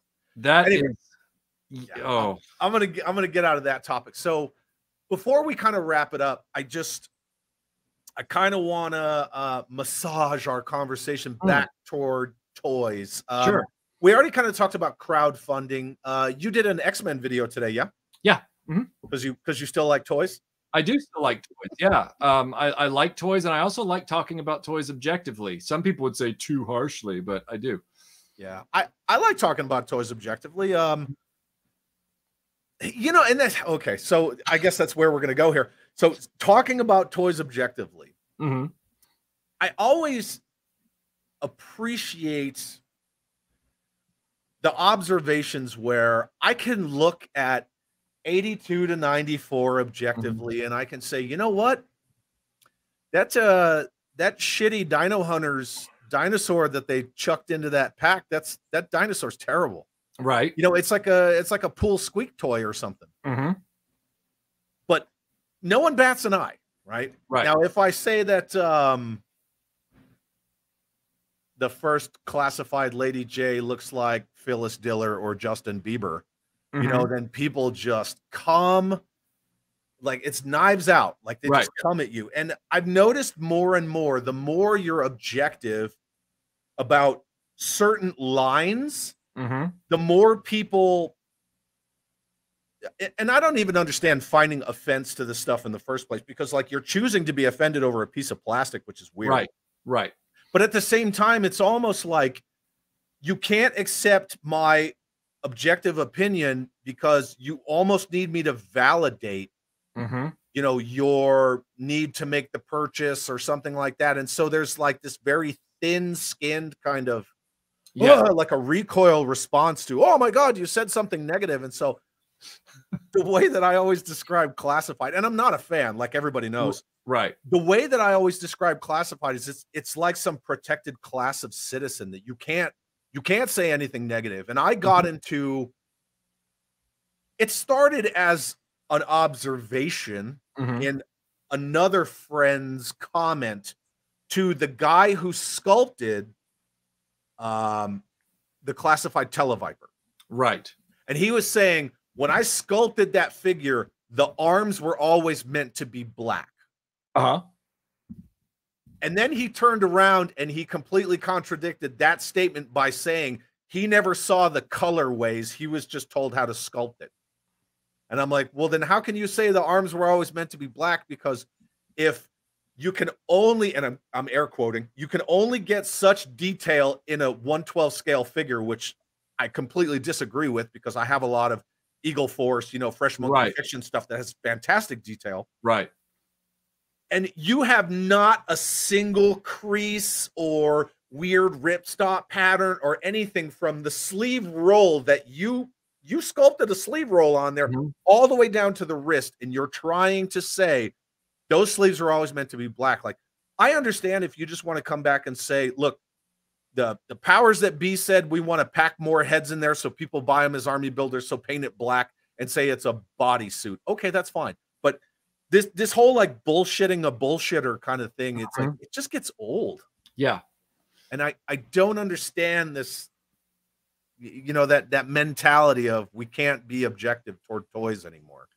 Well, the sad part is that those kind of statements defending this kind of stuff come from both the simps and from the PR spin toy people themselves. They always try and sell, you know, the gullible on, well, we did this way because, you know, texture is expensive. And it's like, no, texture's free. Like when you're doing a mold, texture is actually not, it's just a wave. Yeah.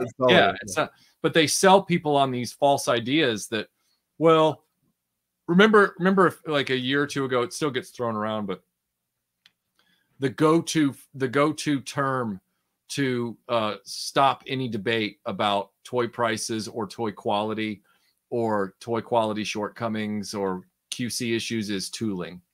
Like, tooling, well, you know, the cost of tooling. Well, you know, tooling. Well, we got to keep tooling costs down. It's like, yeah, guess what? In this conversation, I'm only seeing one tool, and it's you saying tooling over and over again. Like you don't know what that is. You're just using that word because what? The people on the latest Pulse stream said that a few times. Like, you know, please. You know, and yes, Robert's Infinite Realms. It was you. Yeah, and then I jumped in, but I didn't want to name drop you, but I have those screenshots too. I kept those as well. But yeah, Robert was like, "Hey man, check this out," and I was like, "Oh boy, I'm in on this." So, yeah, the tooling thing. And how do you feel about this whole blasters thing? How they won't say guns, they say blasters, but they'll say spear gun. Right, of course. It's like if it's in their minds meant to like kill a walrus, then they're okay saying it. But if it's meant to be used in combat, I'm surprised they just aren't saying pew pews at this point. Pew pew, pew pew.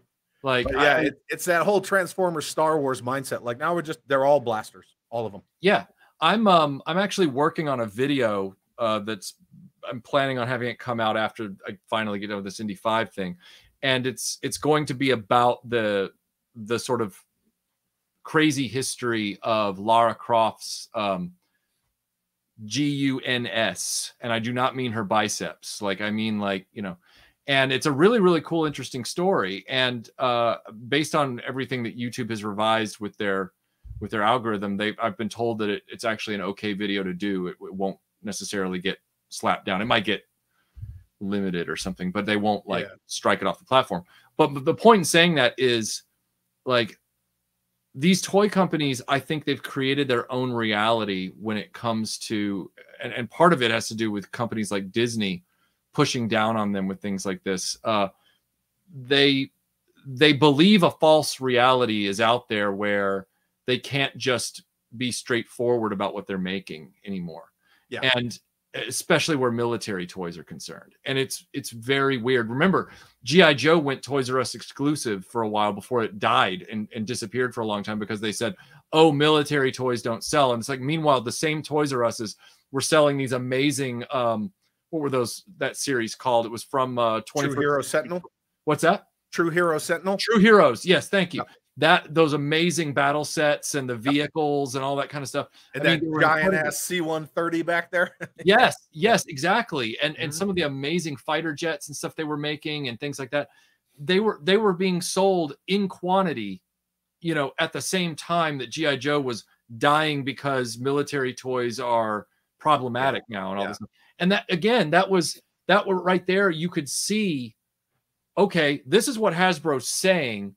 But clearly other toy companies are having no problem with this. And the people who are the buying public do not have a problem with this. Nope. So Hasbro is creating its own discomfort. It's creating its own issue. They did the same thing and have done the same thing because of Disney's directives with the Marvel MCU figures, where some Black Widows have twin pistols. Other Black Widows did not come with ones, you know, like that, and some of them were McFarlane. Yes. Yep. Like they're glued in the holsters sometimes, and sometimes they're not even there. Yeah. Sometimes it just comes with sticks. Like, it's this whole thing.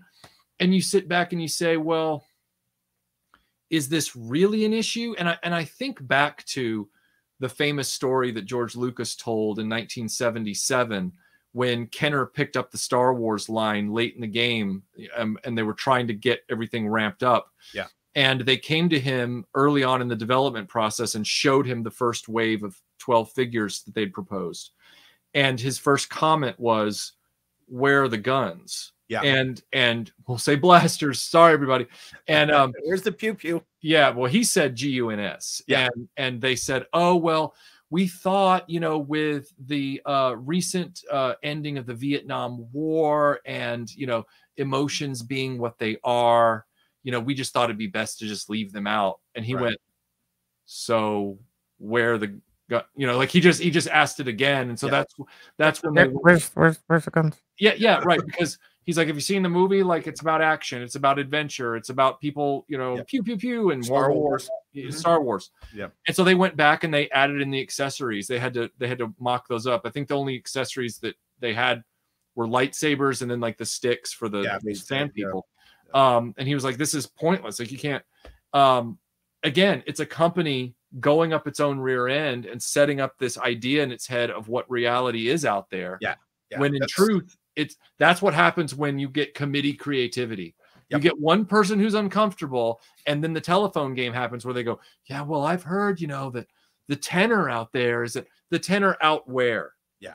Well, the two best examples of that are Lorenzo Di Bonaventura and the Hooded Cobra Commander fiasco BS, and what Disney Lucasfilm does with lightsabers now, where, you know, you can run anybody through and they're up and dancing 2 minutes later. No one loses limbs anymore. That used to be like a staple of Star Wars. Like, you're going to lose a hand. Right. But now it's just not a thing. It's just, we'll just stab them in the gut and they'll be fine next episode. It's okay. And like no one dies. Everything's a gotcha. It's like, oh, you got ran through, and you know, Qui-Gon Jinn's pissed, you know, because he died. Of course. Nobody else can.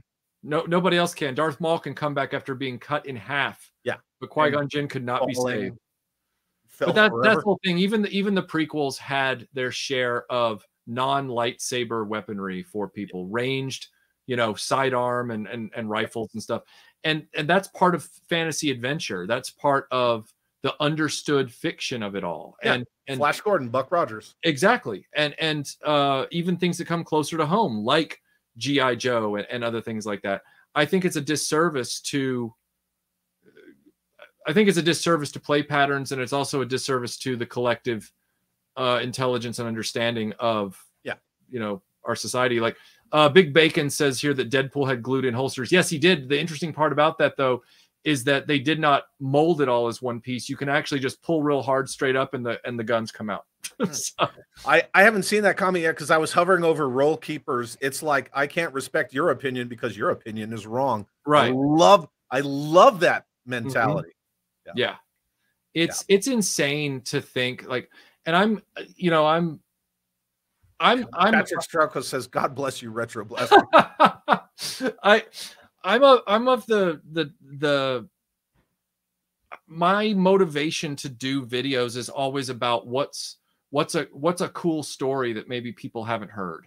And I'm not trying to talk myself up. All of us as content creators are trying to engage our fellow collectors with interesting stories to tell. Yeah. And for me, I can't leave a good story lying on the ground, especially if there's opportunity for comedy, if there's opportunity for laughs, there's opportunity for leaning forward and going, wow, like one of the things that I tried to do, and I've only been moderately successful at it on my George channel. Aikens saying good night. Oh, good night, George. Have a good one. Right, go ahead.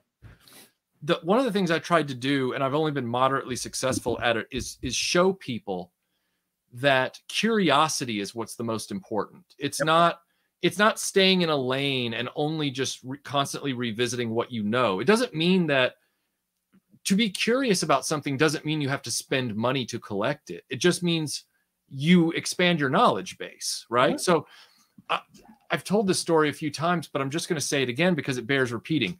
People thought when I did that Spice Girls video, they thought that I was revealing that I was some kind of closeted Spice Girls collector. And I was like, whoa, guys, I'm like, first of all, I'm not going to take offense to anybody who is a Spice Girls collector. I judge no one. Life is too short and life is too hard to not have something to enjoy. Yep. What I thought was tragic about that is that they missed the whole point of the video, which was I went into a toy store. I was talking with the owners. We were laughing and cutting up. They had just bought a doll collection.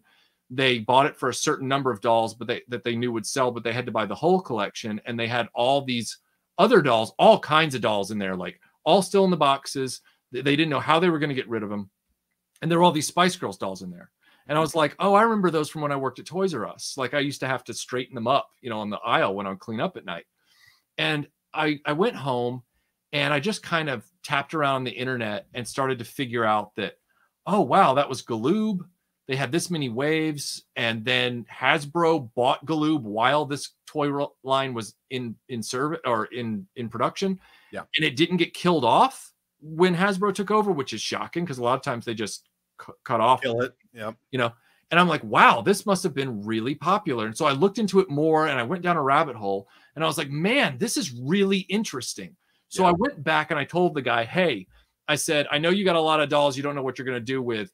I'll take the Spice Girls dolls. And he's like, are you serious? And I'm like, yeah. Because they, so I took them, filled in a few gaps, made the video. And everybody, instead of getting curious about, and a lot of people did, don't get me wrong. A lot of people really did engage with the video and they're like, wow, that really is interesting. Like, that's a really interesting story. And I'm like, yeah, right. A good toy story is out there. Like, even Viper Scout says that Spice Girls video was great. And I agree. Yeah. Thank you. It's not about like, I think some people watch these videos and go on all of our channels. They watch these videos and just assume that we're trying to sell them on something. And it's like, no, I'm not trying to get you to go out and become a Spice Girls collector.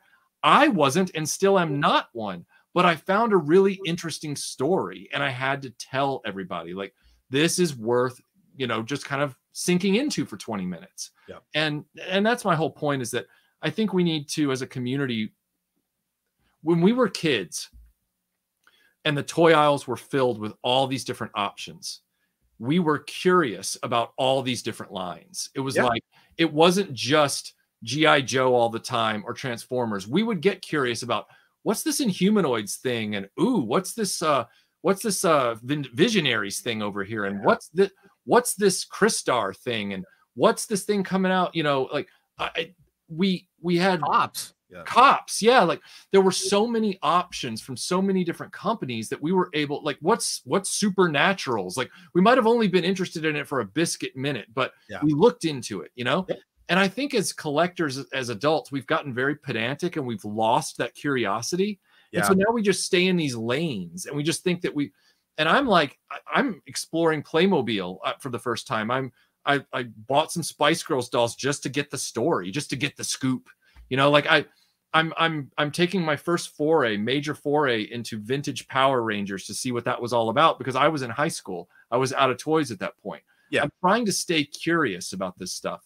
And a lot of our brethren have gotten stuck, and it's kind of, I think it's why we see so much, you know, Groundhog Day in what's being offered. It's just like, how many versions of the 4 turtles can we keep buying? That's I was just going to say the same thing. Like, I don't care to learn anything about like Exo Squad or Mask. Just give me another Shipwreck. Right. It's just the same thing. It is. And it's too bad because like I said, even if you don't end up collecting any of this stuff, just being curious about what it was all about helps broaden your knowledge of the whole toy history. And I would think that everybody in this space would have some modicum of interest in learning the broader history, the broader canvas of where we all operate. But you know, no, I completely agree with you. I don't collect superpowers, anything Batman, anything Marvel, really anything Star Wars. I have a couple Star Wars pieces that I've made, you know, customs out of and things like that. Ninja Turtles, freaking Voltron. But I know stuff about all of these things. Oh, I totally forgot to answer your question about the Voltron. I got sidetracked. You were saying, when you asked that question all that time ago, you were saying, why do they keep, you know, making like the same thing or whatever? You said, when is Voltron going to break out or something like that? When are they going to do something different? Or no, like, well, when's that Voltron going to be enough? When's that Voltron going to be enough? And that totally dovetails with what we're saying right now, which is, you know, the whole Voltron thing, the only thing I see of when it's going to be enough is when it just becomes too expensive to buy the next one. And that's sad. It's sad when Voltron's not reinventing itself. It's just getting more expensive with each iteration. And you can say the same thing about, I mean, look at that missing link Optimus Prime they've announced. Like, it's a $120 vintage Optimus with a few more elbow joints or something. Like it. Well, even all the masterpieces, it's like MP10, MP44. Here comes another one. Watch out! And they're like, I have an MP10, and I'm like, that's good. I'm good. I'm fine with that. Like, it's good. We're good. Like it. There comes this point where, you know, back when we had stamps, you know, like, you know, for your passport, whatever, you had the stamp plate, the ink pad, right? And eventually that ink pad would dry out and the stamps would start to get shallower and harder to read. That's what a lot of these franchises are starting to look like. They're just a stamp pad that has been used up beyond its expiration date. And it's another good analogy. Like, we need time for these things to, you know, go into hibernation for a little while, get some energy built up behind them. Let that, you know, carbonation build up behind that cork a little bit so that it, you know, it can, you know, Batman, Superman, all this kind of stuff. They need a rest. Like they, you know, like they still got Ben Affleck, and then they're like, here comes Robert Pattinson, and I'm like, what about Affleck? What about Affleck? And now they're saying there's going to be another Batman on top of that. God, you know, like, Viper Scout's got a question for you. Do you still have the Spice Girl stuff? Because I can't, much like the toy store I got them from, I can't really see a way of effectively selling them because they don't. Jeff says you're a pack rat. Well, no, I actually took 3 boxes, huge boxes. Sal from 2 Cents Toys helped me out when he was here. We took 3 huge boxes of stuff over to Second Chance Toys and just handed it to him. I didn't want anything for it. I was just like, you know what? Take it, because I needed space, right? I'd already done the videos or whatever, and I just needed the space. So I'm not above doing that, but there comes a point where you don't want to be the guy where they see you in the parking lot with the box and they're about to get saddled with stuff they can't move. Right. Yeah. I want to still be somebody that toy store looks forward to seeing. And so with that Spice Girls stuff, it's like, well, I can't see myself flipping it on eBay. I couldn't even, this is like 7 years ago, I couldn't even sell a complete run of Superman comics. And I mean all 4 titles plus all specials and everything from the Byrne Crisis relaunch through 2007, unbroken on all titles. I could not move those comics to save my life. Like there was nobody who was taking them. Like, and they were bagged, boarded. They were complete, a full run of every title. I finally had to give them away to one of the guys who was moving us, just so I didn't have to carry them around anymore. So with the Spice Girls thing, it's not so much about being a pack rat. It's about knowing what's going to move quickly and what won't. Like I've got Lego sets that I'm going to flip at some point, like the Voltron and some of the Harry Potter stuff. And I know those will sell because the Lego community is rabid. They're like, yeah, you've got the boxes, you've got everything, you know, bagged and stuff. We'll take it, you know, like whatever, unused decal sheets. It's going to be great. But with the Spice Girls stuff that I got for basically pennies boxed, I know that ain't going to be easily flippable. Yeah. So I just kind of don't worry about it. Yeah. It's like, whatever. Maybe it's somebody, you know. Yeah. So Adam from Go Figure and Paul Knapp just showed up, and Paul Knapp says, I've been quietly watching. I don't want to go to YouTube jail again. he got his channel like struck down for no reason. One of their little, you know, robot Terminator. Oh God. You know what I mean? You know how that happened? Yeah. And they just said that he was doing something like unlawful or illegal, and they just canned his channel, and he had to fight it. Oh man. Yeah. That's too bad. So we were talking about, you know, opinions and attitudes and how they change and things like that. And one of the last things that I really want to talk about with you specifically, aside from the fact that I want to say I was glad that you put DV in your Stan Solo Rebel Fleet Trooper video. It was nice to see him come back and use the Force and yank him off the table. I enjoy the fact that, you know, you as well as a lot of our other friends and stuff put comedy and humor and try to have a good time in videos. Sure. Otherwise it's just, but so when we talked about crowdfunding model and do you remember originally the argument was, well, they have to be crowdfunded because stores won't stock these things. And then the argument was always, well, Mattel's getting Castle Grayskull on the shelf. You know, you could easily get classified His Tank on the shelf, but it was no, but we have to crowdfund it. We have to crowdfund it. And then they did the 1/18 scale Sky Striker. And I was like, why are you crowdfunding a Sky Striker? They just had a 30th anniversary Sky Striker. I mean, it wasn't like a month ago, but the 30th anniversary Sky Strikers were all over the place. And I'm still looking at Castle Grayskull in stores.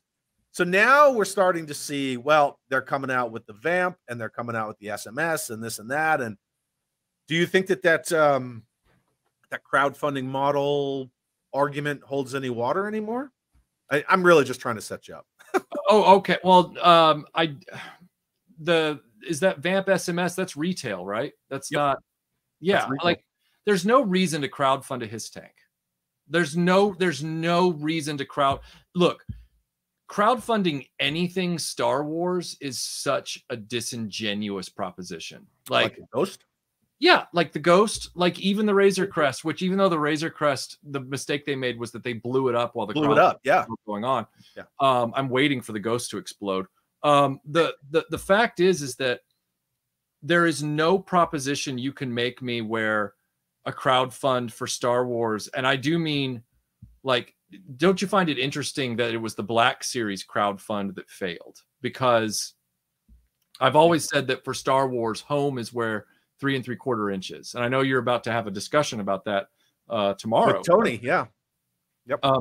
Star Wars' whole legacy, no matter how many joints are in those figures, whether they're super articulated or 5 POA, Star Wars' home is where you can get vehicles and play sets. Yeah, world building. Yeah, world building. And those vehicles are why they're so ravenous for it. The fact that Hasbro has all but abandoned vintage collection, except for its successful HasLabs and a few gimmies on the retail aisle, like that bunker and stuff like that, shows that they have lost the plot where Star Wars is concerned. And I also believe that's why they screwed up and botched the whole Indiana Jones line. They should have brought back out the super articulated 3 3/4 inch stuff from the Lost Wave SDCC exclusive that people couldn't get, as well as the 2008 stuff, rather than do those 6-inch figures, which are pointless artifacts. They're I don't even mean the build artifacts. I mean the figures themselves are pointless artifacts. So like crowdfunding for Star Wars, crowdfunding for G.I. Joe, crowdfunding for only like that one Transformer that they did. It was like a Saber something. Oh, yeah. That thing. That was a fair play for a crowdfund. I'd never heard of it, but like, you're going to tell me that mainstream Transformers collectors aren't going to want Unicron? Like, you really think that needed to be crowdfunded? Like, I can't get behind. I can't get behind crowdfunding for any company that has a coffer of $11 billion. And then turns around and fires a bunch of people. Yes. Right. And like, okay. HasLab has only had 2 items so far that I thought were valid crowdfunds, and one of them was thin rigs. One of them was kind of thin. The first one is the one we just mentioned, the weird sort of like offbeat Japanese Transformer thing that I'd never heard of. And then not that says a lot because I'm not really a Transformers guy, but Victory Saber, yeah. And I'm so glad that the community of Transformers people had that opportunity to get that. Like, that's the legit one. The other one that I thought was close to being legit was the Proton Pack. And that's only because you never would see it coming that a toy company would do a prop replica of any kind like that. Yeah. Now, I still think they botched it, and I still think it was an unfair proposition. They didn't include a wand. That's what I was going to say. It was getting shady when they were like, wand not included. And I'm like, what? It's like, so you got to unlock the wand hose. You better hope it unlocks, and then you got to go see if you can find yourself a wand that's not at scalper prices. So they still effed with it. They still messed up the proposition. Oh yeah. But conceptually, I was like, I can get there with that being, let's see how many people actually want a 1-to-1 Proton Pack that's standardized, whatever. But yeah, most of this stuff, man, is layups. Like even all that dumb stuff that Mattel Creations does, where they're like, we're doing a wrestling ring. And it's like, we did the Jurassic Park gates. That bombed. Oh, yeah. Well, and for good reason. I even thought that Eternia, as much as I was grateful that it was a crowdfund, because even as a child, I didn't think Eternia looked like, I thought it was dumb. I was like, that doesn't look like Eternia in the show. Yeah. I'm not interested. Like, I remember like Fright Zone, you're like, the Fright Zone. It just looks like a playground that went to crap. Like it just, puppet wall. Yeah. It's Eternia. I'll never forget being at Toys R Us and standing in front of the Masters of the Universe section, and the boxes for Eternia were sitting there on the lower shelf. And I remember being as tall as that box. And I remember looking at it and going, this holds no appeal for me. Like there's nothing here. And I just kind of breezed right by it and whatever. The only thing that would make me say potential crowdfund is because of its alleged size. But they make that mythology up for a lot of, they're talking about that now with the Giant Man, where they're like, oh, it's too big for retail. I'm like, don't give me that crap. All right. We've already had that massive Batwing in stores. They, Target did the Galaxy's Edge relaunch of the Legacy Falcon. That was a huge box. Like you can get, like Ninja pointed out, you can get Ant-Man or Giant Man to, you assemble him one way, like those Brachiosaurs, and even that giant T-Rex that I featured in one of my Jurassic Park videos. It didn't come in a box this long. They had the tail off and in the bottom of the box. So it came in a box like this. Like it was very reasonable. But they love to sit there and go, oh, shelf space and all this kind of stuff. And, oh, they won't do it. It's like they always make room. If it sells, they will find the room. Like, yeah. Blue I don't know. Serendipity is asking, are you wanting to sell the Spice Girls? I don't know if he's trying to hook up with you or. I mean, I hadn't really thought about it because they're not really in the way. How long would it take me to get those out? But I hadn't really thought about it. I don't know. Why are you a Spice Girls collector? And again, I'm not saying that sarcastically, as I've already established. Yeah. I did a whole video about it. So, yeah. You can hit up Michael on Facebook, and I don't know if you want to buy him, hit him up. So I was just kind of holding on to that. Oh, sure. Yeah, I don't. What do you think about scales? Like, so you had already said that you think that Star Wars, you know, should be rooted more in the 1/18 scale, and I agree that any kind of a world building line. Yeah, I'm not saying that it should only be 1/18 scale. My kind of long term argument has been, you can go to other scales. You can, if you want to revisit, you know, the 12-inch Joes, 12-inch Action Man, that's great. Yeah. If you want to do, you know, 6-inch lines, that's great. But, you know, they are squarely rooted in world building, just because the Millennium Falcon's a character, a Mobat's a character, a His Tank's a character. And yeah, in 6-inch, okay, we're starting to see that these vehicles are coming out. They crowdfunded the His Tank. They got a Vamp coming. But are you really going to have worlds, or is it just about like dollies at that point? That's the thing, is it's just about having these humanoids that are just standing around with maybe a you know, Ray's sideways fudge sickle speeder here and there. Like, you know, it's not Kenner. Once again, we go back to the last example we used was Kenner talked themselves almost out of accessories, which that's their corporate, you know what, but they also had a moment of wisdom where they said, we're making 12-inch dolls right now for $6 Million Man and other things in 1976, 77. Is that what Star Wars is going to be? And they were like, well, we can do a small range of them. They said, but we can't have a Millennium Falcon or an X-Wing or a TIE Fighter or anything like that. And that's not good. This property, from everything we've seen, is all about the hardware. That's what they said, the hardware. They said it's all about the fighters, the creatures, all that stuff.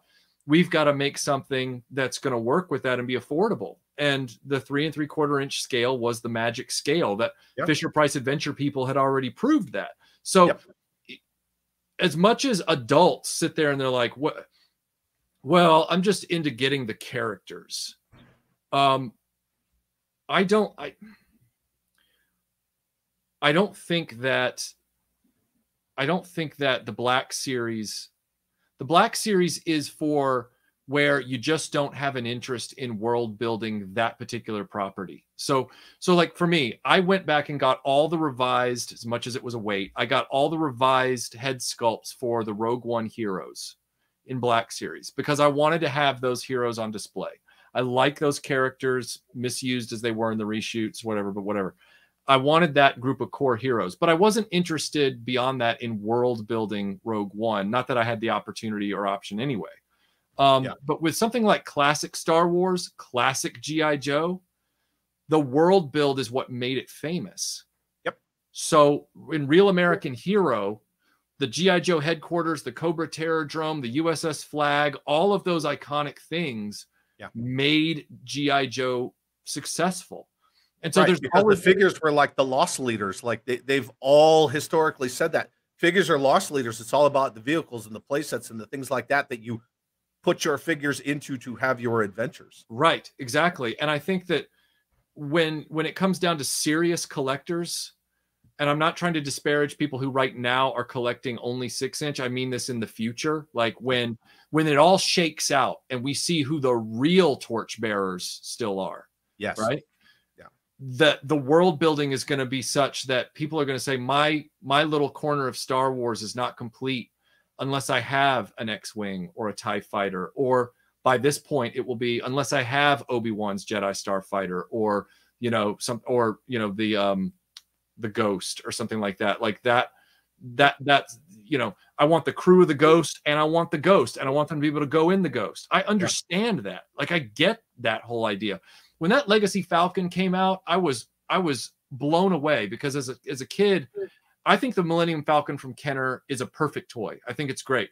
The Legacy Falcon, though, is like a level up for an adult collector who says, finally, the cockpit has 4 seats.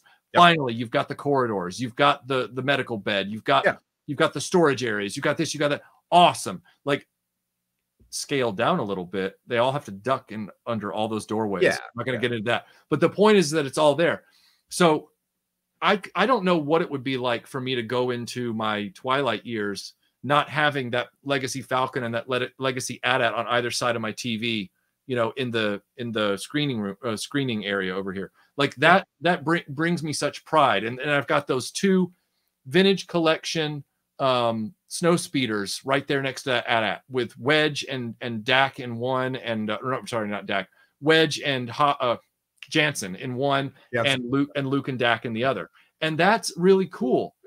Good shot, Jansen.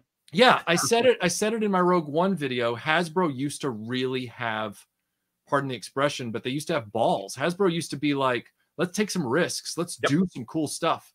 And that's that whole super articulated 3 3/4 inch line, no matter what they named it year after year, whether it was Vintage Collection, and then it was Legacy, and then it was Saga, and then it was this, whatever it was under, it was all part of the same idea, which was highly detailed, more scaled up vehicles with really, really detailed figurines, accessory gaffs being what they were, which are excellently chronicled on Chronically Online's channel, by the way.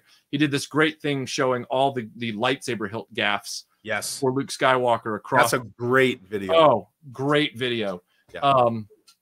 But that's the world build. And so Drew says, and then they fired Bobby and went to crap. but I completely agree with you, Michael. In those mid-aughts, like Hasbro was bulletproof then. They were like every background character in every Star Wars movie got a figure. Joe was rocking, Transformers was on top. Like in the mid to late aughts, they were pretty bulletproof. And then like 2012, 2013, you start to see like that, we're gonna release the grip on that whole first place a little bit. Right. I'm about to fix my camera's focus. Don't worry, I'm not going anywhere. Oh, is that your camera's focus? I thought I had another storm come in. No, that's my stupid camera. It does this thing where it's like it goes out of focus, and then I have to literally, and I didn't notice it until just now. I've probably been out of focus for like 2 hours. So sorry about that. There's another message from Blue Serendipity about the Spice Girls thing. I start it, and we'll come back. I'll come back to it later. Sure. But Jeremy, thank you for the $2 super chat. I saw it. I saved it. It says, do you see some HasLabs being released at retail? Well, Ninja brought up a really good point in his video where he talked about how it's such a miscarriage of justice that these molds are being held hostage by these crowdfunding not contracts, but sort of like packs with. In other words, they're hyping up so much FOMO for these products that it's not that corporations actually care about their promises, but in this case, they're hyping up so much FOMO to get people to buy into these. They're acting like this is the only chance you'll have. So like, say that Black Series Rancor failed, and now they're like, well, now it's never going to be made, guys. So whatever. It's like, really? So you guys are never going to see your way to providing that in any form or fashion, even though it has all these repaint and redeco options and all that kind of stuff, because there's been multiple Rancors over the franchise, expanded universe, Force Unleashed, all that kind of stuff. Unleashed, and it's like, so you're just gonna take that giant man and do it one time and then lock it up, really? I don't. If you are gonna do that, Hasbro, that's really bad business. Like, that's really bad business. Talk about leaving money on the table. Like, just they are famous for that. And you know, so I'm going to throw my 2 cents in on Jeremy's question. The Hasbro Joe team said that they were already looking at taking some of the lights and this, that, and whatever out of the HISS tank and selling it for a lower price point at retail. So they're already discussing it. Right. Which, I mean, why they didn't just do that the first time? Because the HISS tank was like the Vamp. It was priced to be an easily accessible, but not a small budget vehicle like, say, the Claw or anything like that. It was supposed to be. And but as far as vehicle goes, it's a smaller vehicle. Yes. It's not the size of a Mauler. It's comparable to a Vamp or an Ostriker. And really, when you look at a vamp, it's 4 pieces. Right. And that's not even including the freaking barbell rollers on the bottom. It's a 4-piece vehicle. It's a small tank. And I said that on another stream, and people started coming at me. And it's not a small vehicle. And I'm like, the Hiss is a small vehicle. Yeah. The Hiss 2 is bigger. Yes. Like, I could name a million vehicles that are bigger than a Hiss tank. Yeah. The Hiss. Yeah, they came at me because I said, you do not need to crowdfund a small. It's not small, Cheddar Daisy. All you have to do is literally hold the Hiss up next to the Vamp from 1982, 83, and you have your answer. Like, they're the same size. Like, they're the same price point. Like, they hold the same amount of figures. Like, they were designed to be the Cobra and Joe vehicle in that price point. Like, they were the equivalency. And then you get people saying like, oh, well, you know, they added a troop ramp in the back. And I'm like, yeah, because the Hiss 2 didn't do that, right? I mean, don't act like that's something new. It's not like groundbreaking.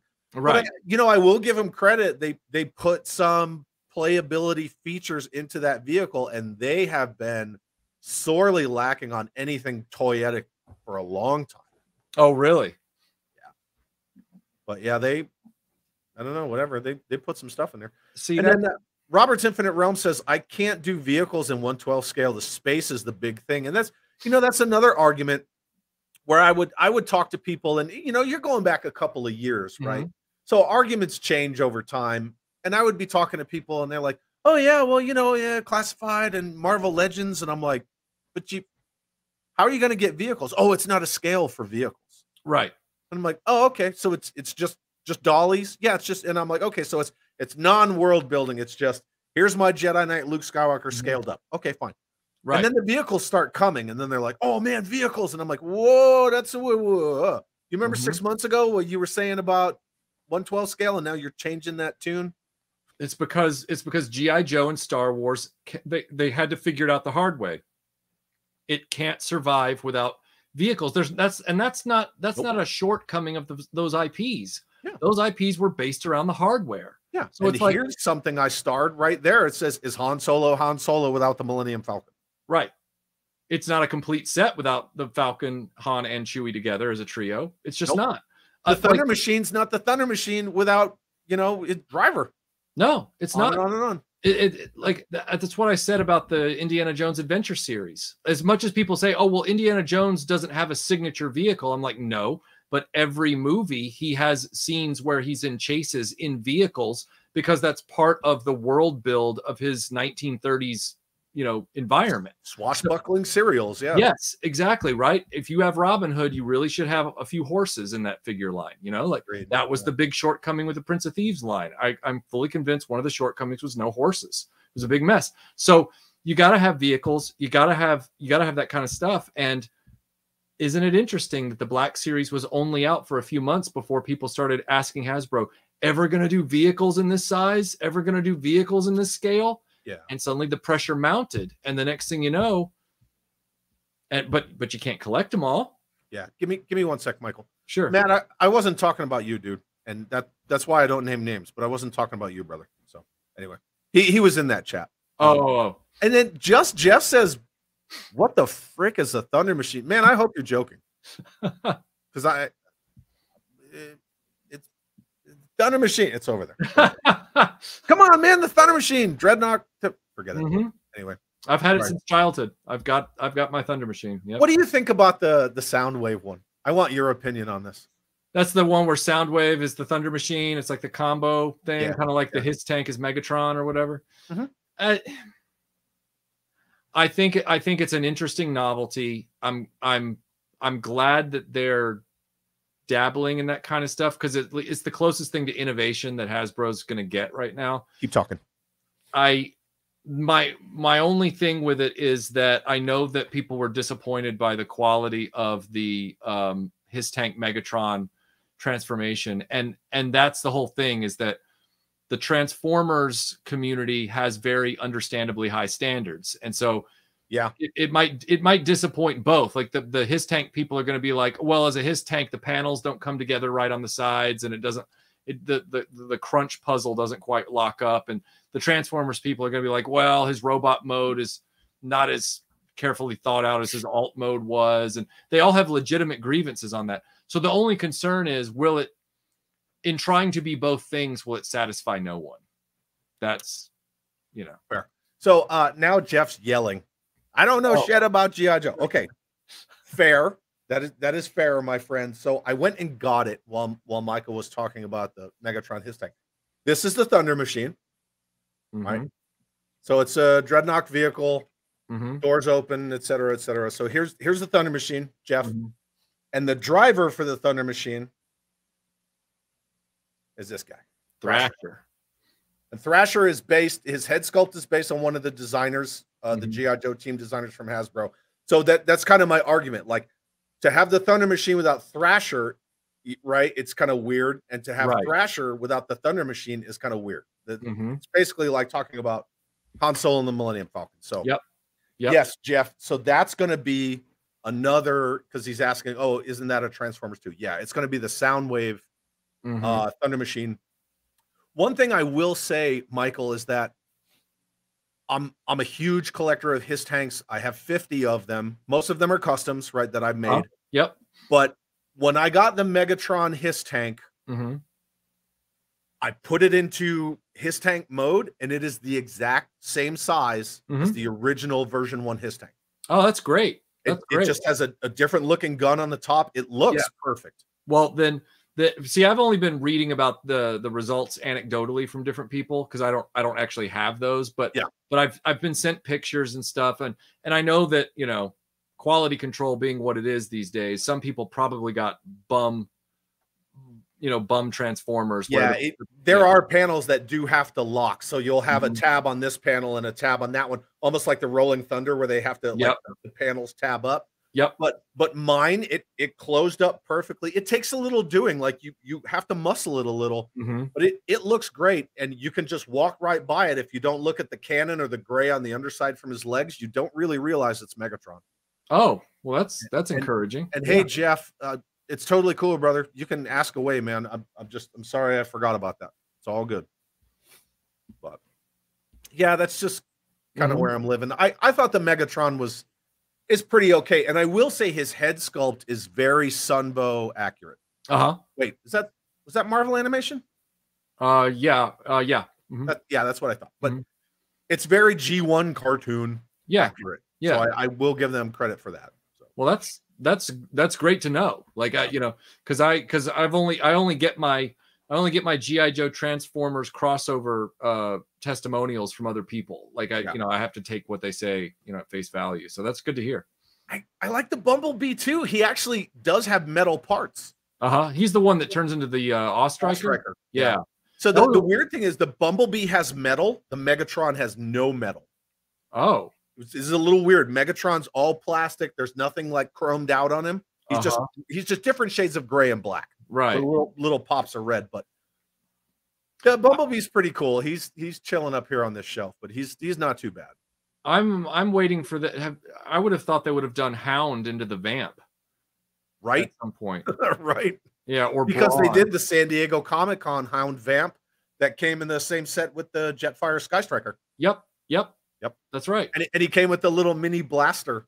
That's right. That must be why I'm thinking of it. Yeah. Because it's right. It's actually right here. I got it. Right. So what's the point of having Vamp without clutch?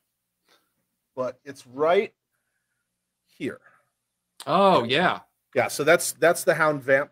It's just got some Transformers markings on it along with the Joe stuff. Yeah, and then it came with the little blaster backpack. Yep. Yeah, I have that Vamp, but it's the basic 25th anniversary Target, whatever. Yeah. Yeah, it's the exact same vehicle. It's just the seats are different colors. And nothing else. I like the shade of green on that better than mine. Yeah, it's a good vehicle. So I think the last thing I really want to talk about, and I can't thank you enough for hanging out with me, Michael. Oh yeah. I always love when we talk, and you and I, you're in Georgia, I'm in New Mexico. We only really see each other when I come out for Joe Fest, but I can't thank you enough. And everybody in the chat, right? There's still a lot of people in the chat. So thank you all for hanging out with us. I know you're a really intelligent, educated guy. Oh, thanks. And I use the word intelligent, not smart. Even though you are smart, right? But there's a difference between smarts and intelligence. Sometimes I don't know how to tie my shoes in the morning, but SMRT. We all understand. I know you understand, and maybe some people in the chat do too, understand how theories work, right? So a theory is like someone throws out a theory and then they kind of quantify it, or they back it up with like, well, I did this research, or I made these observations, observational learning, and that led me to this theory. So I theorized this. Doesn't necessarily mean it's accurate, but it's a theory, right? Black holes were a theory based on mathematical constructs until they could actually see a black hole. Right. My theory, and this kind of, it's rooted in my education that I don't really talk about very much. People just know, like, I'm an Army guy. But if you look back historically at mental illness, medical procedures, and things like that, in the 50s and 60s, the big breakthrough in mental health science was the lobotomy, right? Right.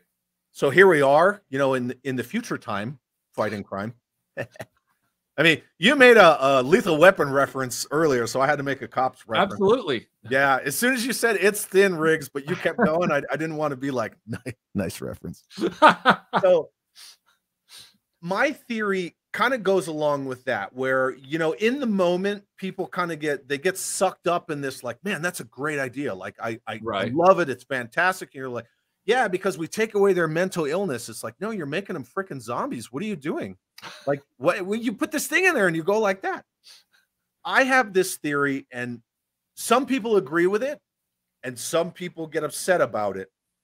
But my theory is that, and sometimes I take pause when I bring up the theory, because I don't want people either like unsubbing or like setting me on fire. No, you're doing the dramatic pause. You're getting people primed for what. Yeah, like I'm drawing them in, right? Yeah.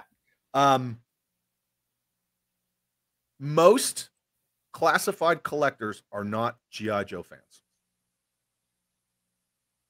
That's been my theory. I want to say from the word go.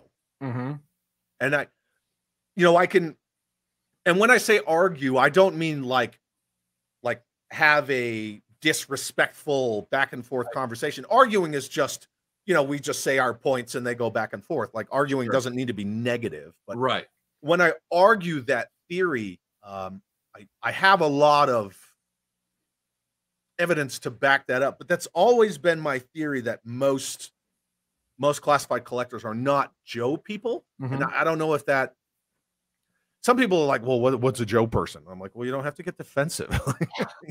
Just like, calm down. I'm not offending your battle cat over there, but but yeah, that's just kind of, it's always been my thing. And I noticed it with the Dragonfly HasLab, which again, I didn't think needed to be a HasLab, but people were like, just 3 feet long, Chad. And I'm like, I don't care. You know what I mean? I got a 7.5 foot. Yeah, I know you have one too. Yeah. Right. I mean, I got a 7.5 foot piece of plastic right there. Like, your Dragonfly does not impress me. No, not at all. When they announced Glenda as one of the stretch goals, and you and I have the same opinion on Facebook toy groups, right? The same opinion. I'm in such a finite number of them that they are just either they're echo chambers or it's everybody coming at you with the pitchforks. Yes. But immediately. Sorry. Go ahead, please. Go ahead. No.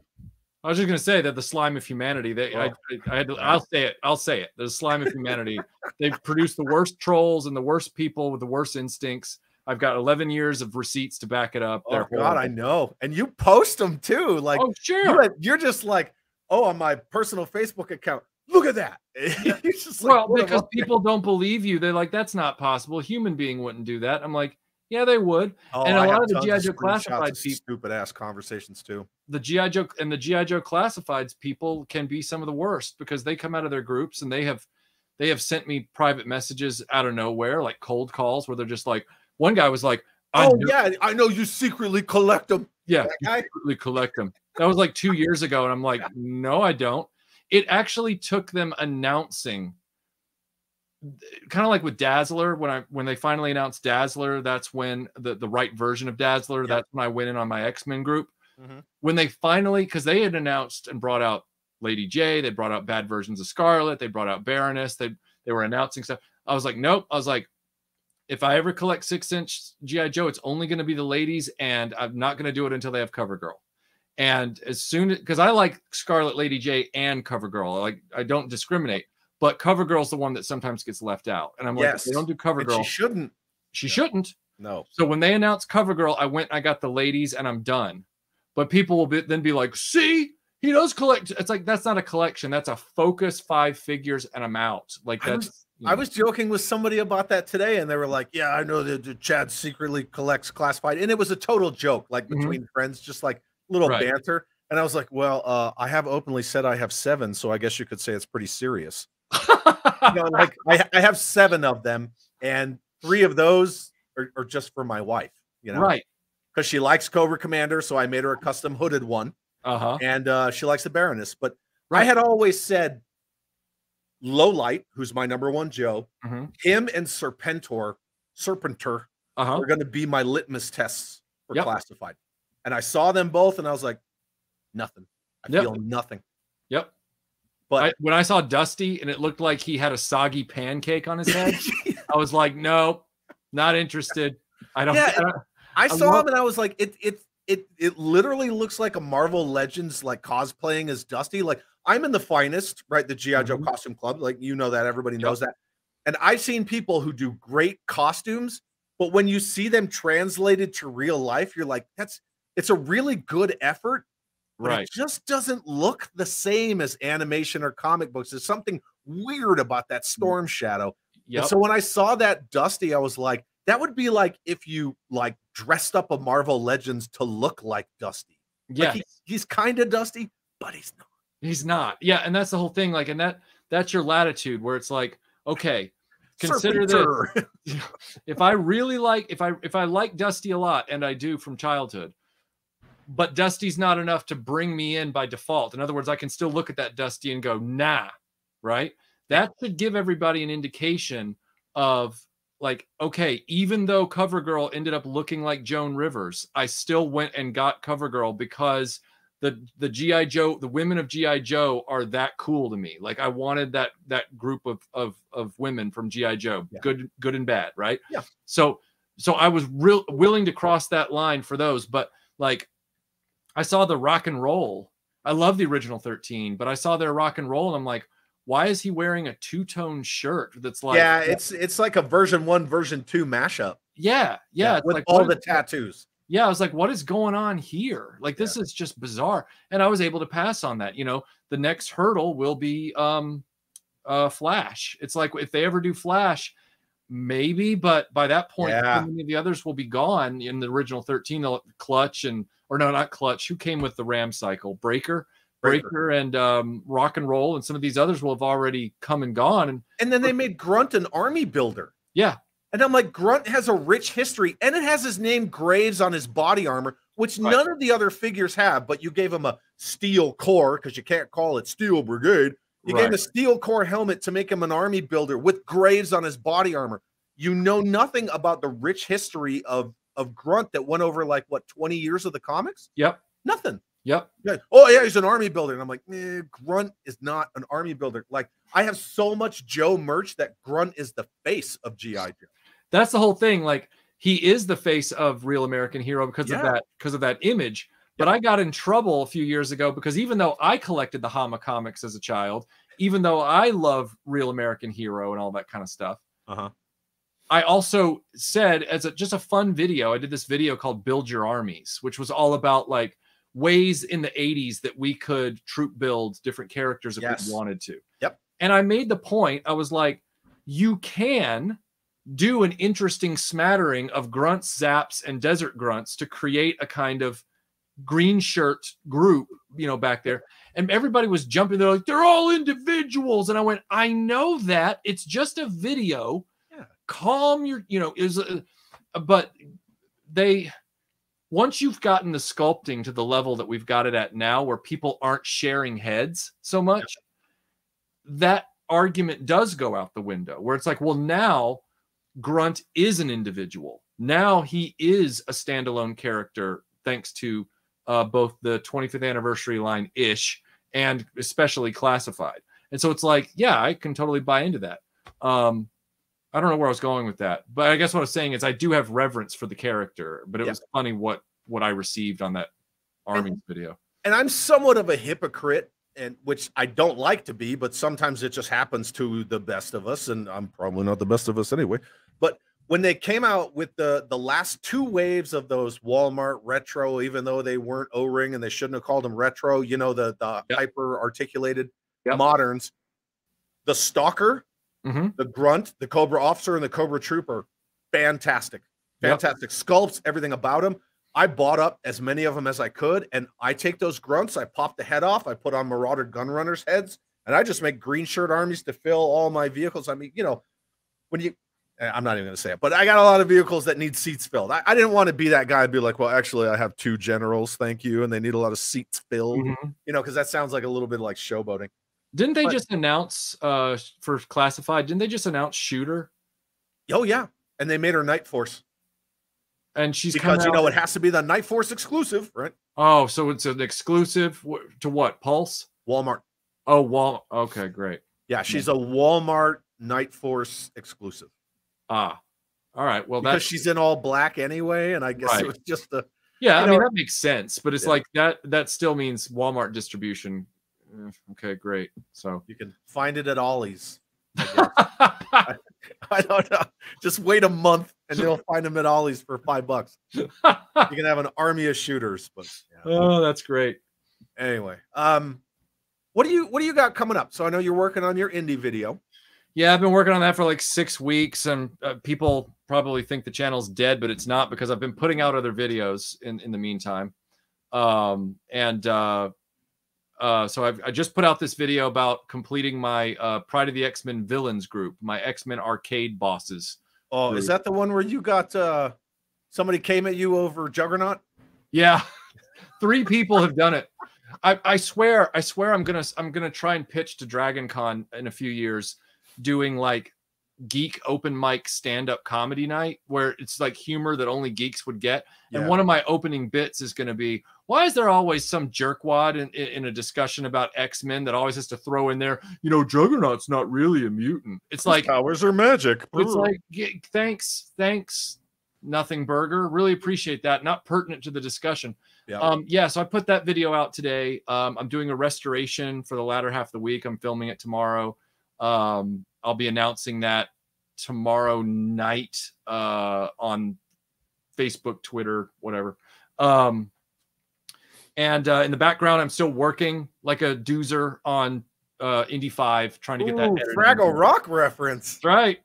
But thank you, Jeremy, for the kind words. Yeah,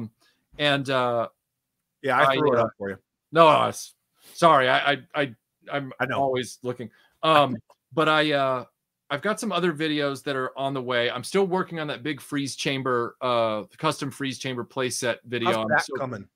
Well, I'm sanding and I'm filling and I'm prepping and I'm trying to get it all dolled up for the cameras. And I got delayed by this Indy 5 review. Is the build done? The build itself is done. It's now me just fine tuning it and getting it looking nice for the cameras, because it's what's up? No, please. No, I was just saying, you know, when you go into 3D printed custom prototyping, it's and I got this from Joe Dickerson. He had the skills to prototype it. Yeah. Your mindset going into prep for it has to be half playset, half model kit before it's done. Once it's done, it's full on playset, but you've got to approach it like, okay, to get this thing ready for prime time, you know, I've got to do a little bit of work. So, yeah. That's for you from Chronically. Oh, thank you, sir. That's very kind. Yeah. And then Drew says, I'd say, but he's still part of the Brotherhood, you dumbass. And that's pretty much what you said, right? You were like, well, talk to the people for decades of comics and blah, blah, blah. Right. Why are you bringing this grievance to my doorstep? I have no agency with Marvel. And then Daredevil Dave's got to go. Thanks for being here, buddy. Appreciate it. The other comment I keep getting is, actually, it's the Brotherhood of Evil Mutants. And I'm like, yeah, not in this cartoon, though. Yeah. So if you'd watch the video, you'd learn something. Yeah. Like, and even Matt says Juggernaut's latent mutant powers were just enhanced. Right. Actually. Yeah. So I have to say, you did that video on the freeze chamber, right? And so you also talk about like, well, if I had the skills to customize stuff and I don't, and it, you know, if you paint wood, it looks like wood. And then I looked over at my flag and I'm like, yeah, that looks like wood. Well, my plinth also looks like wood. That's one of those ones you can't get around. It's like, unless you're going to pay tens of thousands of dollars for a custom fabricated something or another. So I have to thank you for two things. One, in your flag video where you built your custom lower deck, you were the first one that I remember out of everyone who was doing those custom flag videos after Joe Berg. Yep.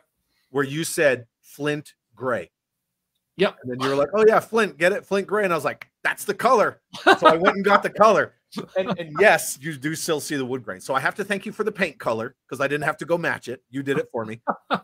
And then when you did your freeze chamber video, the first one, and I was like, you know what?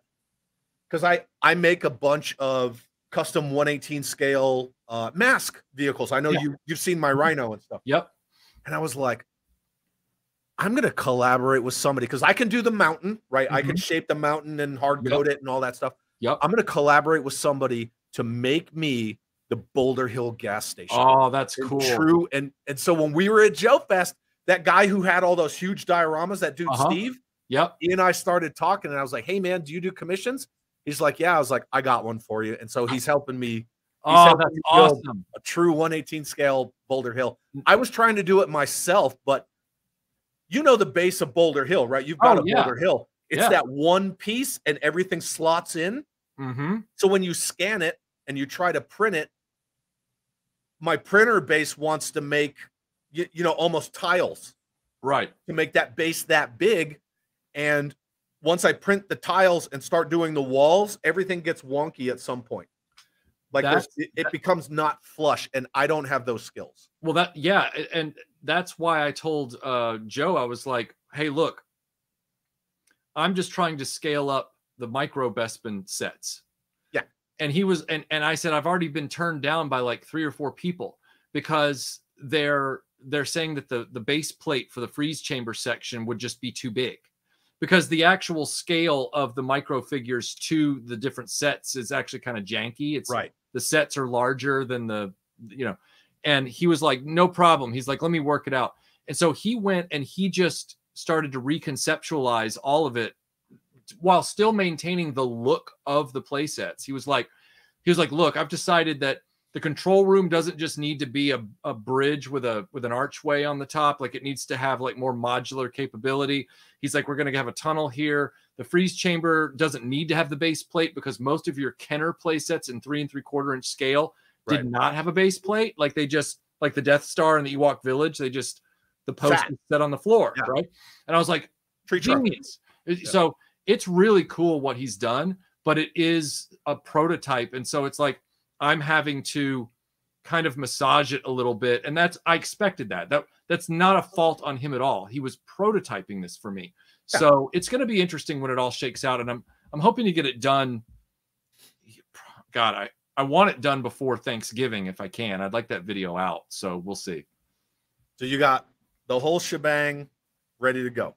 Whole shebang ready to go. I'm just, trimming a few pieces, making a few things, getting those railings nice and straight, making sure they look good on camera. I got to spray paint I've connected the control room sort of like exterior archway with the window. Yeah. And I've got that epoxied together, and now I've sanded it. I've sanded it and filled it. I got to spray paint it.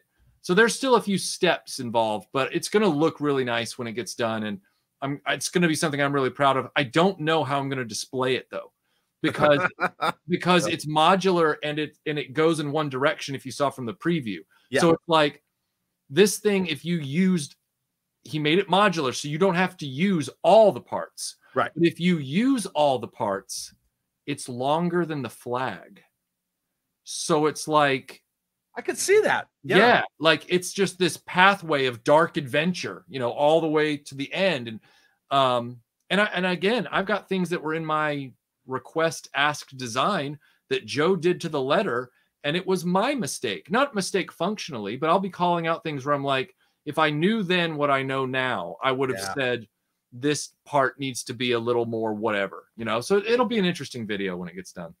I'm really looking forward to it. I know that's been like a passion project of yours for a while, and Yeah. I you know, I appreciated the fact that it kind of sparked that in me, like, yeah, I could do that with a Boulder Hill. I'm gonna do that with a Boulder Hill. And Yeah. that's the thing about, you know, having that creative side where I don't have the 3D printing skills. I know a lot of people who do, like Steve's Toys, like, oh, I'm gonna make that unproduced 1995 3 3/4 inch GI Joe train. Here we go. And I'm like, dude, let me just buy one from you. Like, I'm not gonna try to print that myself. It'll come out like, Right. you know, looking like something out of a Disney cartoon, you know, some kind of Casey Jones circus train. But at the same time, I like to share customs with people because maybe it'll just spark that little thing in their mind where, like, oh, well, they did that. Like, you know, Michael's working with somebody to do a Bestman freeze chamber. I'm going to do, you know, not the exact same thing, but I'm going to do a Boulder Hill, so on and so forth. So I really appreciated that video. And I thought it was cool at the end where you and DV sat down and played. Oh yeah. It's all people love to, like, they love to sit there and say that I'm just this guy that just hates on everything. And it's like, no, I'm just honest. I don't understand when honesty became hate, because I do all these videos where I'm like, here's a dream project I had that I'm bringing to fruition. Look at this. Oh, sure. My humor can be a little sarcastic. And I think a lot of people don't speak sarcasm anymore. So they just assume, oh, what a horrible, mean-spirited bully. Yeah, you're negative Nelly. You're not being sarcastic. Yeah, I'm not. And so, like, I really plug into what you're talking about when it comes to, I've always wanted a G.I. Joe scale Boulder Hill. Like, I get that, because as fun as Mask was, we wished it could integrate with our G.I. Joe and Star Wars lines. Like, that would have been so cool.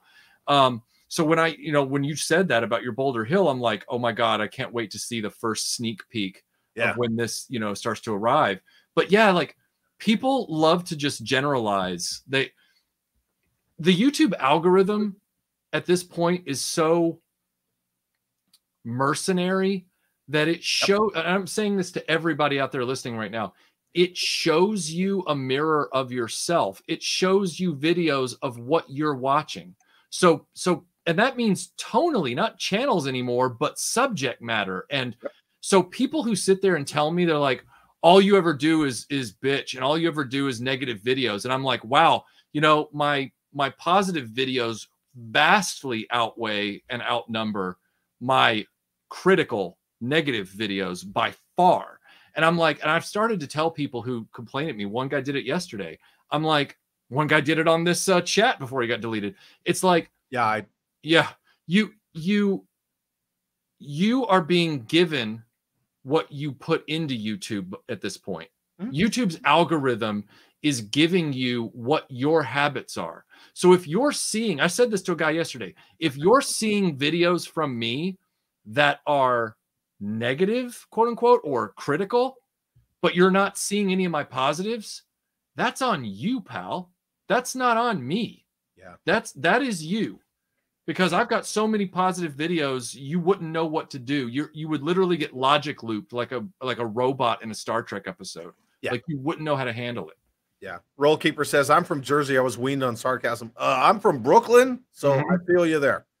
But, you know, that being said, so you've been around for 10 plus years. Like, you've got videos and playlists for forever. Right. Forever.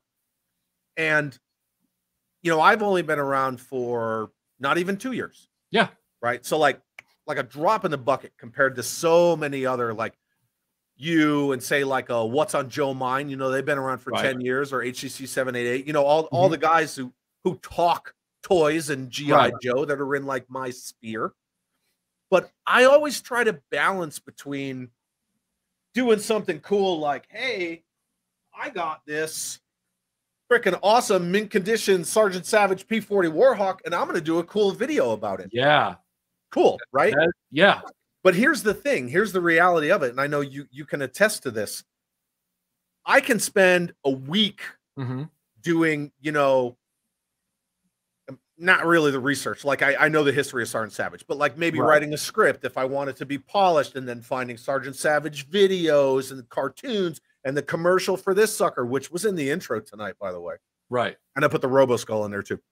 But you know, I could spend a week doing all that and then editing it, and I know you know where I'm going, but at the same time, I can take this, my phone, and I can go out in the car and I can yell for 5 minutes, barely edit anything, and get more views.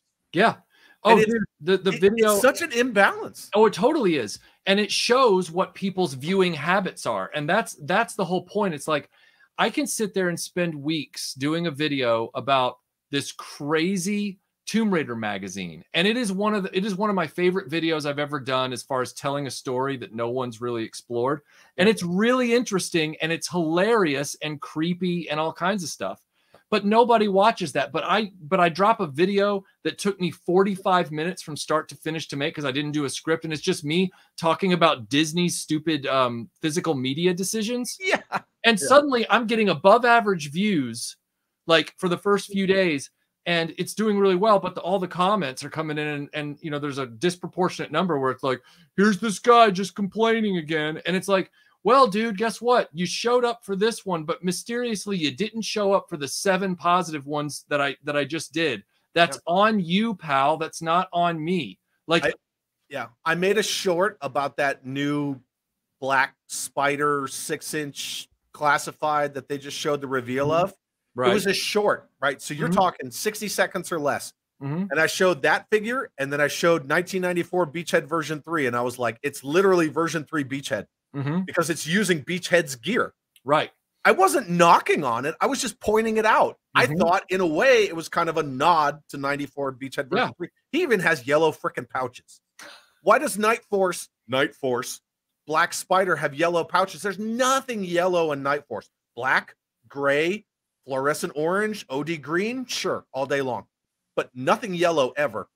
And so I just pointed it out, and immediately another toy YouTube channel was like, the thing's not even out. I haven't even talked about it. Why are you hating? And I wanted to be like, you didn't even watch my freaking toy room tour video, and people supposedly go bleh over toy room tour videos, but mine tanked. Yeah. Because like, as much as I love to be positive about toys and share like, hey, look at this thing because we're stewards of these pieces of history and I love this and it's gorgeous and I just want to share it with you because maybe you might want to go get it. No, people want to see me screaming in my car. Right. And that alone is, I don't want to say 90% because it's probably more like 65, 70%, but there's a good deal of sarcasm. Oh, look who's here. Ah, Jeremy Jernigan. It's Wednesday, my dudes. Is it your Wednesday? Was it Loose But Complete Wednesday? What is he saying? I didn't think it was a Loose But Complete Wednesday. I think maybe we walked on them. Oh, look, YouTube. No. They were going to be on World Class Bullshitters tonight. Oh, okay. Well, see, that's a gray area. That's a gray area. Yeah. There's something that Simple Tricks is saying. He's like, who is to fault the chef or the consumer?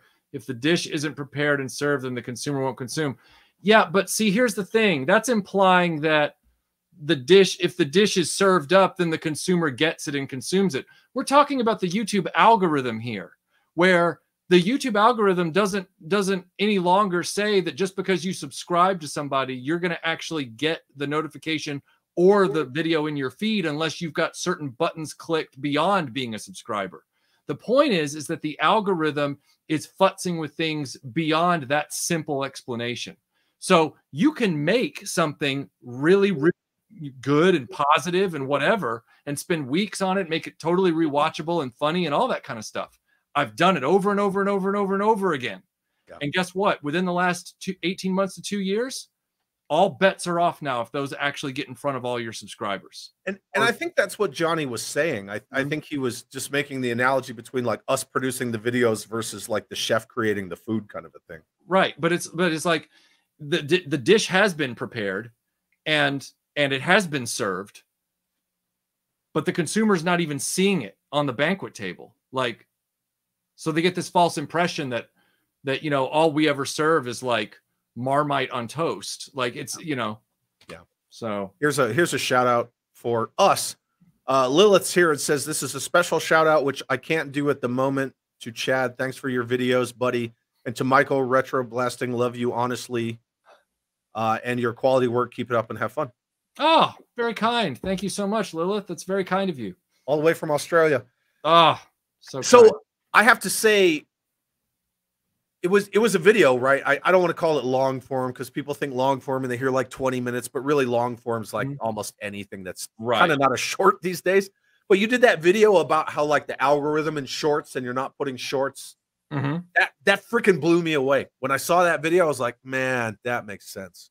Yeah, I couldn't get around the logic of it when another channel was talking about it. I was like, oh yeah, well, if viewer retention is a big factor in videos going up or down in the algorithm in the search results, and it is, then and suddenly the feedback was coming in from that video from people who were like, this is where it's an advantage that people have lost their decorum and their filter. They're all walking around like they can just say whatever they want. Yeah, this was really helpful because suddenly they were like, yeah, I was one of those guys that like clicked away every time you did like a video that was a short, or I was a guy that clicked away every time you did a video that isn't a short. And I'm like, this is what's happening. You're literally trying to fertilize two different audiences in the same field. And it's all you're getting is weeds at that point. Like, yeah. And then Matt Noon says, if it matters, I'd rather see your thoughtful reviews. Man, reading is hard. I'd rather see your thoughtful reviews over a short any day, but I feel your frustration. Yeah. It is. Oh yeah. And that's a lightsaber video. Yeah. And that's the whole thing. I've done things before where that used to work that now, like when I had 40 or 50,000 subscribers, I could mention a YouTube channel on Facebook, on my Facebook Retroblasting page.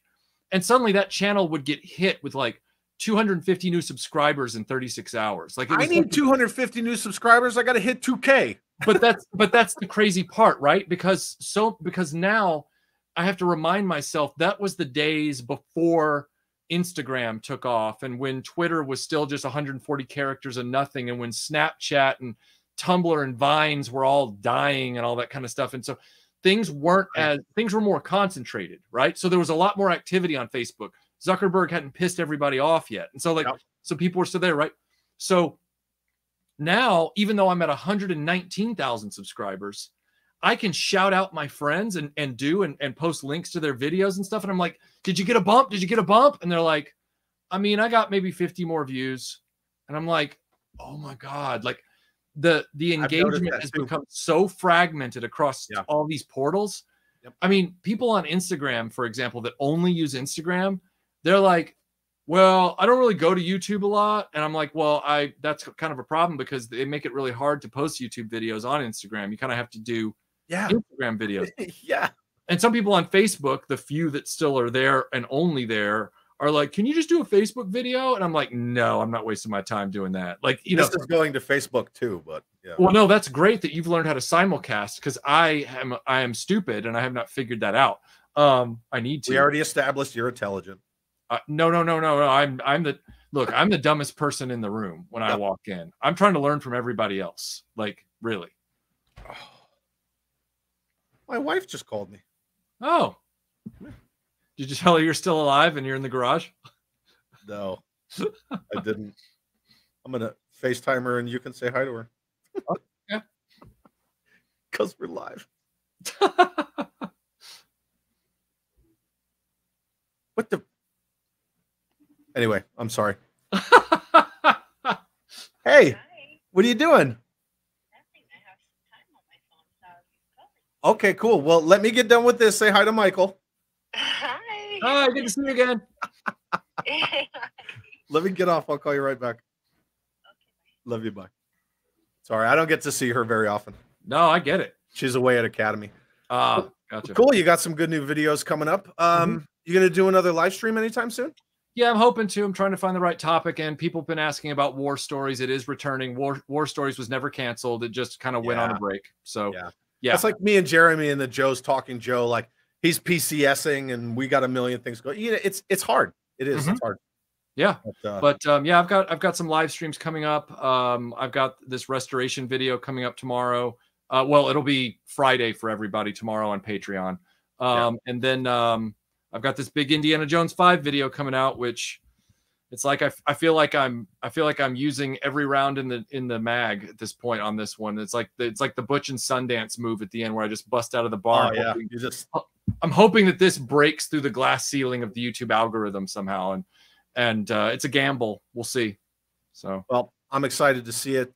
Johnny says, wish you guys could have made it out to PowerCon. Yeah, I wish I could have too, but the Army said no leave because I had already gone to Joe Fest and I'm retiring. So But Michael, I cannot thank you enough for hanging out with me and hanging out with everybody in the chat, and a lot of new faces in my chat, and I appreciate you guys coming here. And if you like tonight's show, maybe poke around at some of my other videos. They're not all negative.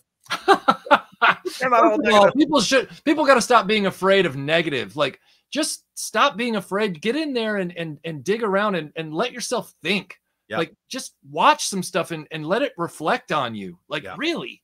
Yeah, I mean, because if something's crap, I'm just going to give my opinion. It's just an opinion, and I'll say it's crap. So yeah, cool, Michael. Thank you so very much, and hopefully I'll see you in the chat tomorrow when I'm hanging out on Analog Toys with Tony, talking about is 1/18 scale dead, which I say no. I will be there. Cool. Thank you very much, sir. And thank you for everybody who's been hanging out with us in the chat. You guys are fantastic, and live YouTube would not be fun without the chat. So I can't thank you all enough. And remember, everybody, toys should be fun. Michael, you got any parting thoughts? No, just I was so excited to be chatting with you tonight. I was so excited. I was looking forward to it. And yeah, me too. I just got to tell you, it met all my expectations and more. I've had such a great time. It's been relaxing. It's been a nice mental break from the monotony of the Indy 5 endless edit. So thank you. Matthew Matson was here the whole time. Lurking. Thanks, buddy. Well, Michael, again, thank you so very much. And I look forward to the next time we can hang out and talk toys and pop culture and whatever. Absolutely. Thank you so very much. Everybody in the chat, thank you guys so much and have an awesome night.